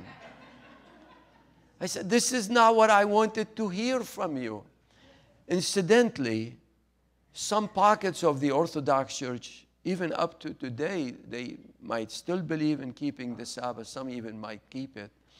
The Ethiopic Orthodox Church changed the day of worship from Sabbath to Sunday only 160 years ago. Well, a couple of weeks later, I went and visited with a Catholic priest. He said, we changed the day. I wanted a biblical answer. So a couple of weeks later, I went and visited with a Presbyterian pastor. Their church was behind this building over here. Unbeknown to me, the Adventist pastor befriended the Presbyterian pastor. And for Christmas, he gave him a gift. It was a book. It was called The Great Controversy. He read the book. When I met with him, he said, I have been struggling with this issue myself. And I have come to the conclusion that we really need to keep the 7-day Sabbath holy. I witnessed the baptism of this pastor. He was kicked out of his church, received some persecution, and ended up going to Sweden. In the time when I was attending the church in Baghdad, I witnessed also the baptism of an Orthodox bishop. A bishop is like the equivalent of our conference president. He is in charge of a bunch of churches in a city. But in my case, I said, what difference does it make? Just pick a day and worship God on it. But the Holy Spirit reminded me that we are in the mess we are in because two people said, what difference does it make to eat out of this tree or that tree? They all are trees. It's not about the tree. It's not even about the day. It's about our love and allegiance and loyalty to Jesus. Well, I graduated from high school at that time. And in Iraq, they had a system. You graduate from high school, and if your grades are high enough, you could go and take another test. And if you do very well in that test, if you score 90 and above, you could go to any college of your choice for free. But there was a catch. If you score 70 or below, you go to the army immediately. Well, nobody wants to go to the army immediately. But I decided to take my chances. I went and took the exam. And I scored high enough to go to the School of Engineering for free for 4 years. I wanted to be an engineer from the day I was born. Not because I have any passion for engineering. They just make more money than anybody else in that country. But it was not a good thing for me, because for a whole year, I didn't feel a need for God. I didn't go to church. I didn't read the Bible. The only thing spiritually I did was I prayed before taking my exams. And that was for God to help me to do well in these exams. Well, fast forward with me to the end of the school year at the university in Baghdad. At that university, there was a tradition. All of the exams come on one day. Guess which day? The Sabbath day. You start 9 o'clock in the morning and you go to 6 in the evening and you are done in one day. Well, something very unusual happened the Sunday before that. My mother was a casual Christian. But my mother was very consistent about her church attendance. She went to church twice a year, Christmas and Easter. But that Sunday, before my final exams, there was some kind of a celebration at her Orthodox church. And she wanted to know, to go, mainly to get more, time with her friends, her family. But as you know, it's really hard to go when you're not in the habit of going every week. So she came to me and begged me to go to church with her. And I came up with every excuse I could come up with. But I failed. And I don't know whether it was to get her off my back or to please her. I said, fine. So we went to church. The place was jam-packed because of the celebration. We sat in the back. And they went through 1 hour of ritual. Very similar to what Catholics do. And then the pastor came to preach. And he looked at the congregation. And he said, my heart is troubled. He said, something happened to me last night that never have happened to me before. He said, the Lord woke me up in the middle of the night and gave me a new message to give to you. And the new message is on martyrdom, which means dying for Jesus. He said, I don't know why God is putting this on my heart, but I have to do what God asked me to do. Now, for someone like me, who haven't been to church for a whole year, this is the last topic I wanted to hear anything about. I mean, you go to church to feel good, to hear about hope or faith, not about death. But that sermon that day changed my life forever. I'd like you to open your scripture with me one more time to Matthew chapter 19. This is a question that Peter asked. It's a question actually all of you have asked in one way or another. And that is, what is the cost of following Jesus? What will happen to me if I follow Jesus? Matthew 19, 27 to 29. Then Peter answered and said to him, see, we have left all and followed you. Therefore, what shall we have? He said, well, what will be the reward for following you? What will happen to us? So Jesus said to them, assuredly I say to you that in the regeneration, when the Son of Man sits on the throne of his glory, you who have followed me will also sit on the 12 thrones, judging the 12 tribes of Israel. He's really saying, ultimately, the greatest reward is eternity. But notice the next verse, and this is the one that changed my life.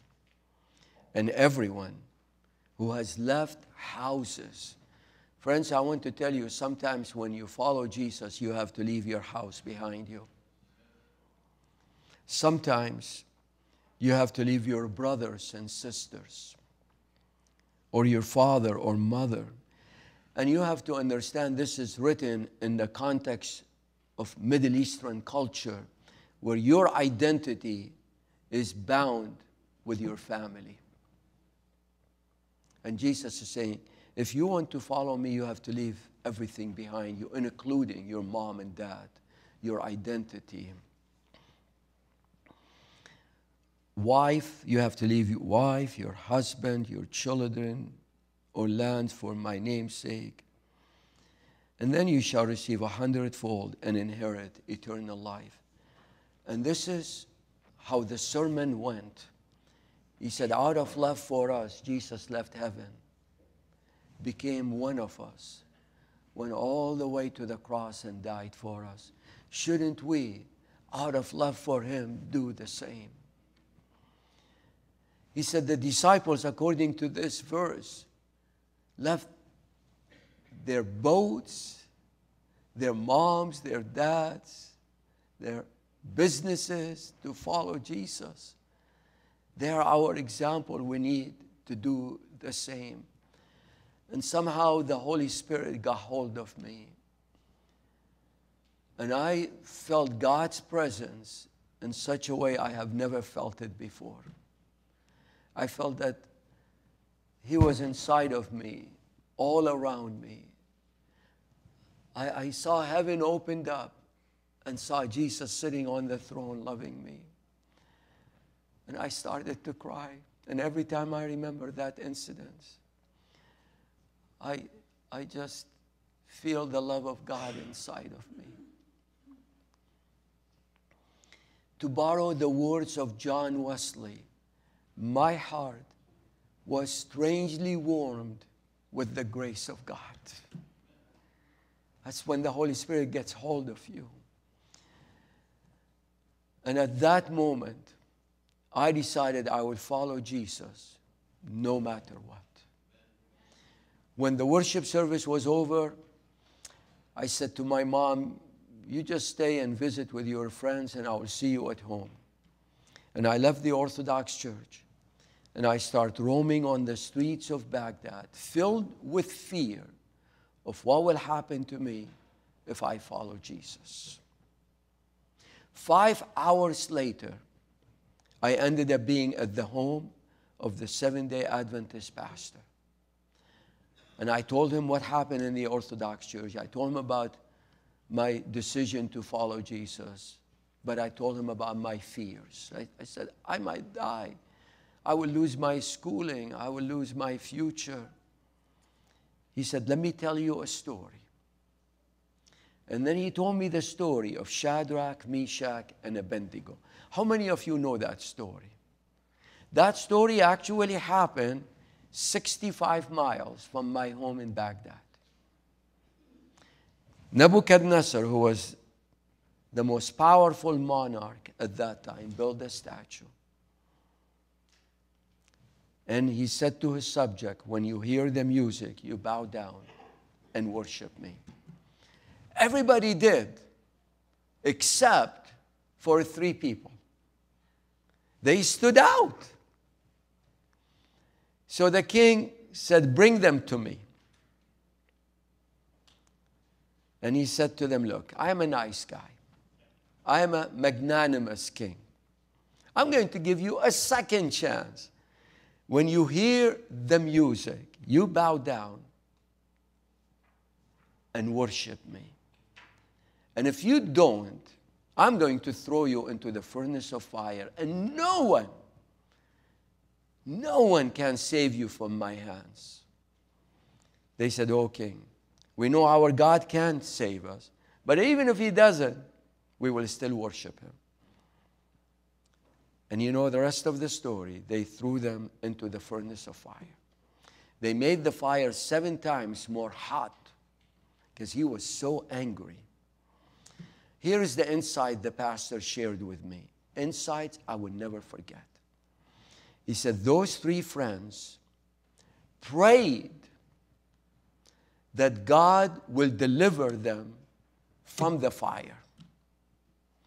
But God, in his infinite wisdom, decided to deliver them in the fire. Sometimes God delivers you from the fire, but sometimes God delivers you in the fire. He said, think about it. Because God delivered them in the fire, they had the greatest worship experience of their lives.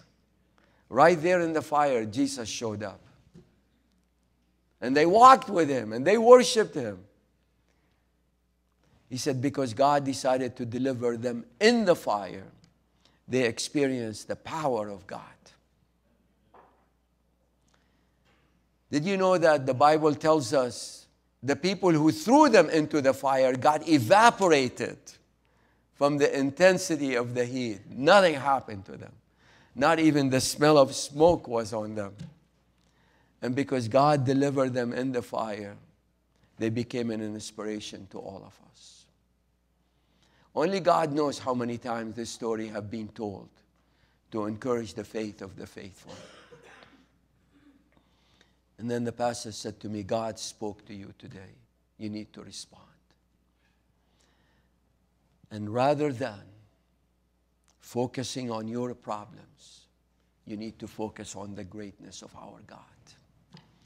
Friends, that's a problem we all fall into. We have a tendency to focus on our problems rather than on the greatness of our God. And then I said to him, I really want to follow Jesus. Well, he said, pray after me and give your heart to Jesus. And I did. And I felt peace when I said that. I felt like the peace that surpasses all understanding came to me. And then he said, you need to be baptized. I said, I want to. Well, he said, let's do it next Sabbath. Next Sabbath came. The exams, 9 o'clock, baptism, 11:30. I woke up at 5 o'clock in the morning and I heard the voice saying, look, you have broken thousands of Sabbaths before. One more is not going to make much difference. Then I heard the voice of God say, it's not about the Sabbath, it's about me, how much you love me. And then I heard the other voice saying, you don't want to lose a whole year just because of a few hours. And then I heard the voice of God say, it's not about a year, it's about eternity. And then I heard the other voice saying, just go do it. God will understand. And then I heard the voice of God saying, just trust in me. I struggled all the way from 5 to 11. Finally, at 11, God gave me the victory, and I decided to follow him no matter what. I ran to the church. By the time I got to the church, the worship service was over. But most of the people were still out in the foyer, so they brought them back in, and we had the baptism. I lost a year, but I gained Jesus. And that's what's important in life. I lost the second year for the same reason, and the government felt like I was too dumb to spend any more money on, so they kicked me out of the university. When my dad saw all of this happening to me, he was angry. So he brought 100 people from my family into our living room in Baghdad. It was a large living room, probably from the first pew here all the way to here. I was right here in the middle, surrounded by all of those people who would never have come if I was on drugs or a criminal, but they came to talk me out of being faithful to God. They talked and talked, and finally when my dad saw that I was not going to change my mind, he took off his shoes and threw them on me, which in the Middle East represent an inflicting shame on that individual. You know, some of you might be too young to remember this, but when President Bush went to Iraq, they threw the shoe on him. Yeah, probably some of you do remember that. That gave permission to one of my brothers and one of my cousins who came, who lifted me up by my shoulders and started beating on me. They kept doing this till I became unconscious. I was bleeding everywhere. And finally, they threw me out on the street. It was like I was a cancer, and this was a cleansing ceremony. And they wanted to get rid of this cancer. But God spared my life. He had a purpose for me. A few hours later, I came back to consciousness. I looked up into the skies and I said, Lord, since I decided to follow you, I lost everything. My school, my family, my future. He said, maybe, but now you got me. And if you have Jesus, that's all what you need. And then I said, Lord, I feel the whole world is against me. He said, maybe, but I am for you. Paul said, if Christ is for us, it doesn't matter who is against us. Well, in this church at that time, there were 180 people. But in that mix, there was a young couple, newlywed, in their probably late 20s, who took an interest in me. Every time I went to church, they would come and talk to me, pray with me, take me over to their home. They were wonderful people. So I decided to go to their house, and they took me in. And I stayed with them for several months. They encouraged me, they ministered to me. And one of the things we did every night was we read promises from the Bible. But there was one promise we repeated every night, and that is Romans 8:28. I'm sure you know this by heart. And we know that how many things? Can we say it with enthusiasm? How many things? All things work together for good to those who love God. All things, even bad things, God eventually will make it to work for good for you. This family said, you don't have any future in Iraq. Go to Middle East College in Beirut, Lebanon. That's a small Adventist college in Beirut. I applied to go. I couldn't go because it was not accredited. And that was another disappointment. And then the war between the Arab countries and Israel started. And one day I got a letter from the army saying I needed to report for duty in 6 weeks. It was the most horrible day of my life. It was the death sentence, basically. My father at that time, he knew I was living with this family and knew about the letter. So he also wrote me a letter. He said, look, if you renounce your faith, I will accept you back home. I will find a way for you to leave the country and go to Europe to study and avoid the army. I was very tempted to take my dad up on his offer. But praise the Lord for the community of faith, for the church. They encouraged me to stay faithful to God. They prayed for me to stay faithful. Did you know, in the New Testament, between Jesus and Paul, 65 times, we are told to pray for one another, to encourage one another, to love one another, and to forgive one another. 65 times. I am here because a group of people in this church in Baghdad prayed for me to stay faithful. Well, my neighbor, who was my best friend, got a letter similar to the one I got. He was slightly older than me, so he went to the army right away. And in 1 week, the news came back he was killed. So they had a memorial service for him. My mom went to that service. She was emotionally moved. She came back home and she said to my dad, I don't care whatever my son is.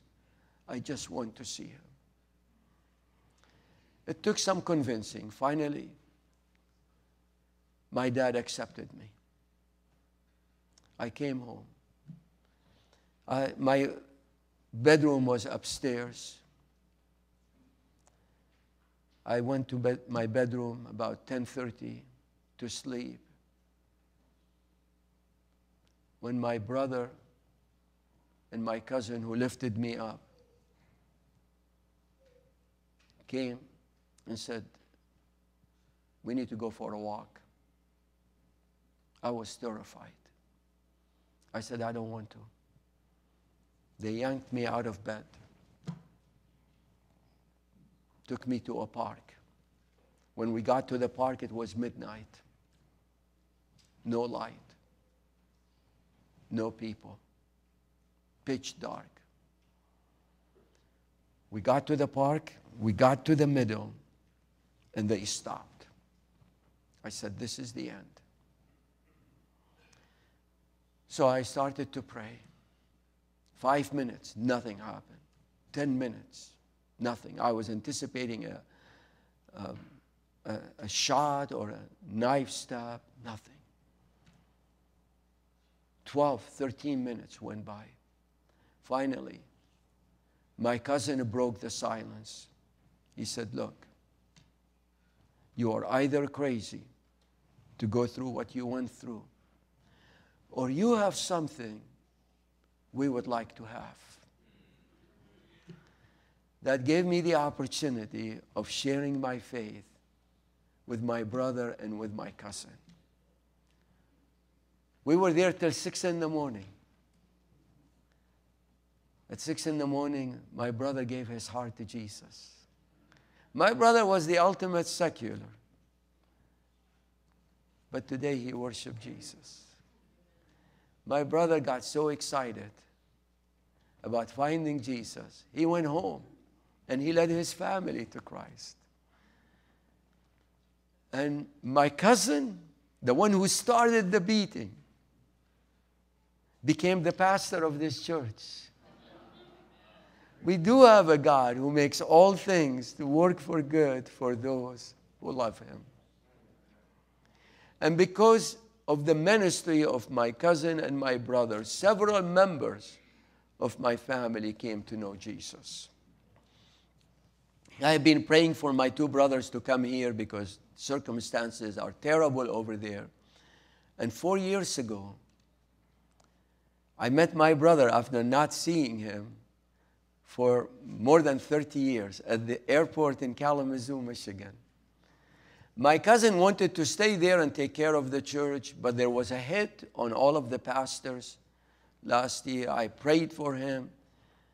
And now he is in Canada, and he started an Arabic-speaking internet church that meets 3-4 times every week. They meet on Friday, they meet on Sabbath, and they meet on Sunday to accommodate for various groups of people.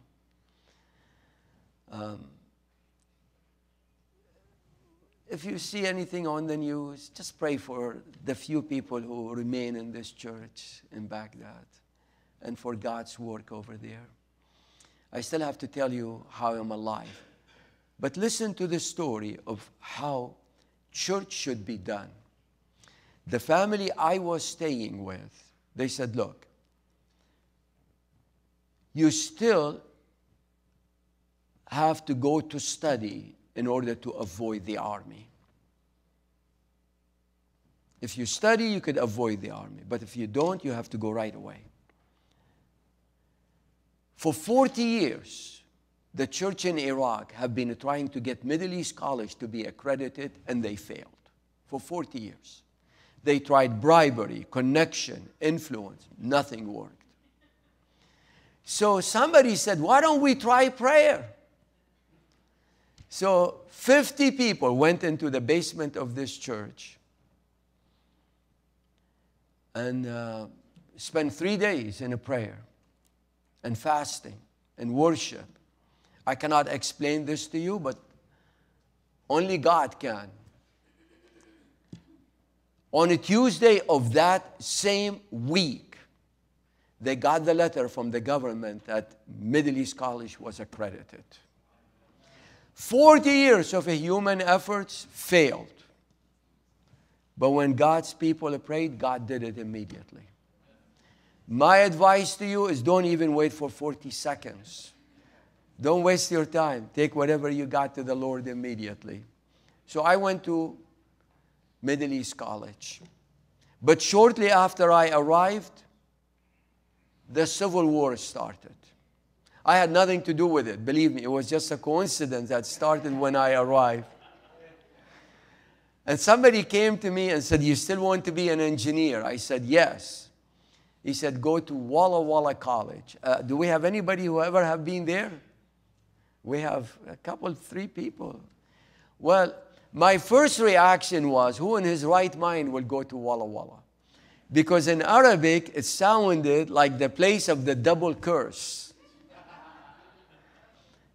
Well, they assured me it has nothing to do with that. It took my church 13 months to pray for me. And finally, I made it to Walla Walla. 13 months of fasting and a prayer. By the way, the church over there fasts a lot more than the church here. I took engineering, and I worked as an engineer for 3 months. That was the dream of my life. Now, if you are an engineer, we need you. If you are a doctor or a nurse or a teacher, because that's the best way to reach people who are doing the same thing. But for me, I felt a calling from God. So I went back again to Walla Walla, took theology, and I pastored for 20 years, and then I came to teach at the seminary. 13 years ago,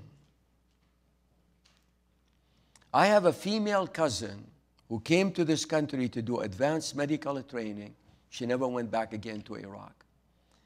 But 13 years ago, she wanted to go to Iraq to see how our family are doing after the several wars that happened over there. When she came back, I went to her house. She said, sit down. You will never believe what I am going to tell you. She said, your mom is praising the Lord for your faithfulness every day. I said, my mom kicked me out of home. She said, your mom is praising the Lord for the Sabbath every day. I said, you're not making any sense. She said, your mom now goes to the Adventist church.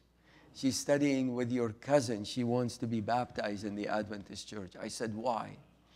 Well, she said, shortly after you left the country, the war between Iraq and Iran started, and 1 million people of your age group died. She said, your age group is completely wiped out. And then there was a war with Kuwait, that's the little country to the south. and then 3 wars with the United States, but you are alive. I didn't know that I am alive today because one day I decided to follow Jesus. My mom got baptized, and 3 months after her baptism, she died. She was diabetic, and there were no adequate medication. I wish I was there to witness her baptism, but it was not safe. But I'm looking forward to seeing her in heaven. Amen. We do have a God who makes all things to work for good for us. I'm just going to share with you a couple lessons. The first lesson: always determine in your heart to be faithful to God, no matter what. For me, the struggle was over the Sabbath, but all of us have some kind of a struggle. Just determine, decide that you will follow Jesus. You will be faithful to Him, that you will honor Him no matter what. And rather than focusing on your problems, focus on the greatness of His power. Did you know that in the Bible there are many stories of how God could do the impossible? The first one day, God came to a woman who was 91 years old, barren all her life. Her husband was 100 years old and said to her, I am going to give you a child. You're going to bear a child. You know what she did? Because she thought it was a joke. I mean, after all, she was a candidate for the nursing home, not the maternity ward. But God gave her the child anyway. You have a little boy defeating a giant. And Jesus said to us, if you just trust in me, you could move mountains. Whatever mountain you have, God is bigger than that. And then pray like your life depends on it. I saw the power of prayer. The church for 40 years trying to get Middle East College to be accredited, and they failed. They prayed and God did it. My church prayed for me for 13 months, fasted once a week. And then I got the visa to come here. In fact, when this was happening, I went to one of the professors at Middle East College, and I said, I really need to go to the United States. He said, don't even think about it, or it will never happen. I said, why not? He said, well, you don't have money, you don't know the language, and these are the minor problems. I said, what is the major problem? He said, the United States is not giving any visa to anybody from Iraq, and this is what he did. He said, it is easier for Moses to take the children of Israel out of Egypt into the promised land than for you to go from Iraq to the United States. What a man of encouragement he was. Forgetting about the point of the story. It wasn't Moses who did it, it was God who did it. And the same God is available to all of us. And then be patient with God. I'm telling you a story 40 years in the making. We all want things to happen instantaneously. It's like instant food when you go to Taco Bell or one of those places. With God, it might take 30, 40, 50 years. Who knows? Here's the most exciting thing I'm going to share with you. One day soon, there will be a table going from here to eternity. You could read about it in Isaiah 26. And Jesus will be at the head of that table. You will be there, I will be there. And Jesus personally will tell you how He made all things to work for good for you. I hardly could wait for that day. And then always be attentive to hear the voice of God. I heard the voice of God through the voice of the Greek Orthodox pastor, and I said yes to the Lord. And my life was changed.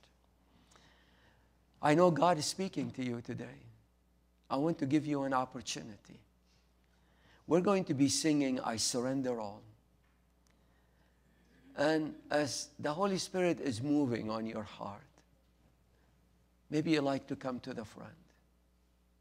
Maybe you like to kneel down. In one way or another, just tell Jesus, He's the most important thing in your life. You love Him more than anything else. That you will be faithful in walking with Him always.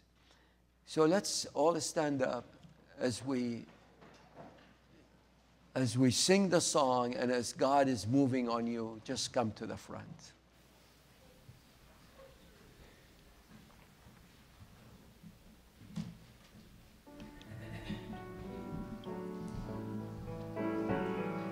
Please join in singing I Surrender All. It's number 309 in the hymnal, or the words are on the screen.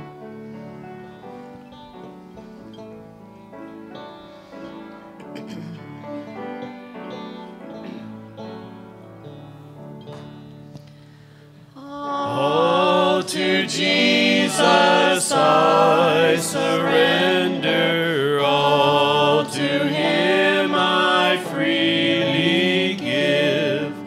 I will ever love and trust Him, in His presence daily live.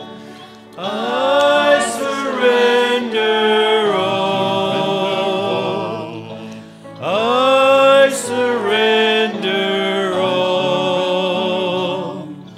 All to Thee, my blessed Savior, I surrender all. All to Jesus I surrender, humbly at His feet I bow. Worldly pleasures all forsaken, take me, Jesus, take me now. I surrender all. I surrender all. All to Thee, my blessed Savior, I surrender all. Just before we sing the rest of this wonderful song, people always ask me, is it really worth it to follow Jesus? I want to tell you, yes, indeed. People from all over the world, from all throughout the ages, add their testimony to mine and say, yes, indeed, it is worth it to follow Jesus. He's a wonderful Savior and a wonderful Lord. There is still time for you to come to the front. It's really between you and God. Is to tell Him He is the most important thing in your life. Make a new commitment, a new dedication of your life to Him. Maybe even there's somebody here who have been drifting away. Just pray and ask God to rekindle the first love that you ever have had for Him. As we continue to pray and God is moving on you, just come to the front.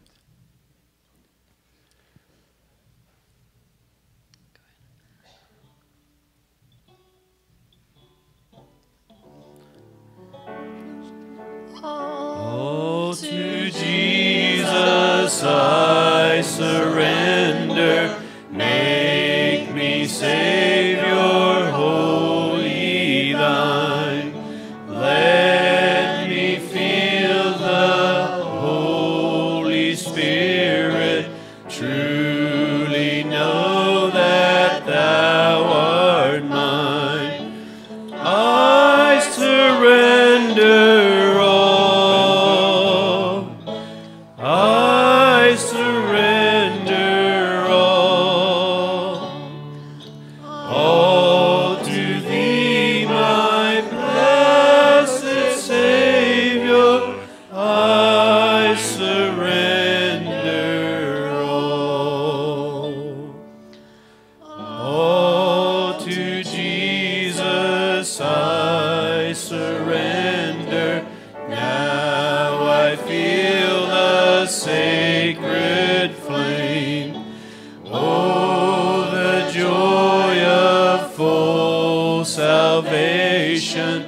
Glory, glory to his name. I surrender all. I surrender all to thee, my blessed Savior. I surrender all. Let's pray. Father in heaven, we surrender everything to you. Our fears, our inadequacies, our problems, our lack of faith. And Lord, we are claiming the promise that you will come and dwell inside of us, because you said if we ask for the Spirit, you will send the Spirit to us. Lord, we claim the promise that he that is in us is infinitely greater than he that is in the world. And Lord, help us to stand faithful to you no matter what. There will be problems, temptations, difficulties, but you could help us to overcome. And Lord, maybe in a crowd like this, there are some who are discouraged. I pray that you will lift them up, that you will encourage them. Maybe some are drifting away, bring them back. Maybe some have lost hope. Help them to know that in you there is always a second chance. Lord, we have many, many, many needs, but ultimately our greatest need is to have more of you. So come to our hearts and dwell inside of us. Give us more of your Spirit, more of your joy, and more of your presence. In Jesus' name we pray. Amen. Amen. We invite all of you to stay for potluck, and immediately after that, I'm going to share with you how a prayer can change your life. And then at 6 o'clock, I'm going to share with you the story of the prodigal son from a Middle Eastern perspective. It will be something you never have heard before. It will be a story that will thrill your heart and bring you closer to Jesus. Actually, a man by the name of Kenneth Bailey spent 40 plus years, studying this parable in the Middle East. So I'm going to share some of that insight with you. You will see the love of God in a wonderful way. How about our young people? Why it is so difficult to be a Christian in the Middle East? Any volunteer? Go ahead.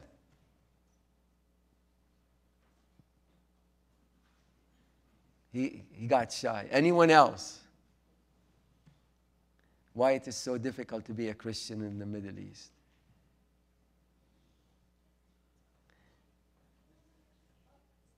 Go ahead. Because persecution. Absolutely, yeah. The fear of being attacked. Yes, yes. And you saw that, we are, seeing it more and more. In fact, many organizations are saying there are more persecution of Christians today than any other time in history. What happened to my mother? She got baptized, but you are not 15 years old. So you don't deserve to eat 2 pieces of dessert. Well, God bless you. Come and eat and then come back to hear more about how prayer can change your life.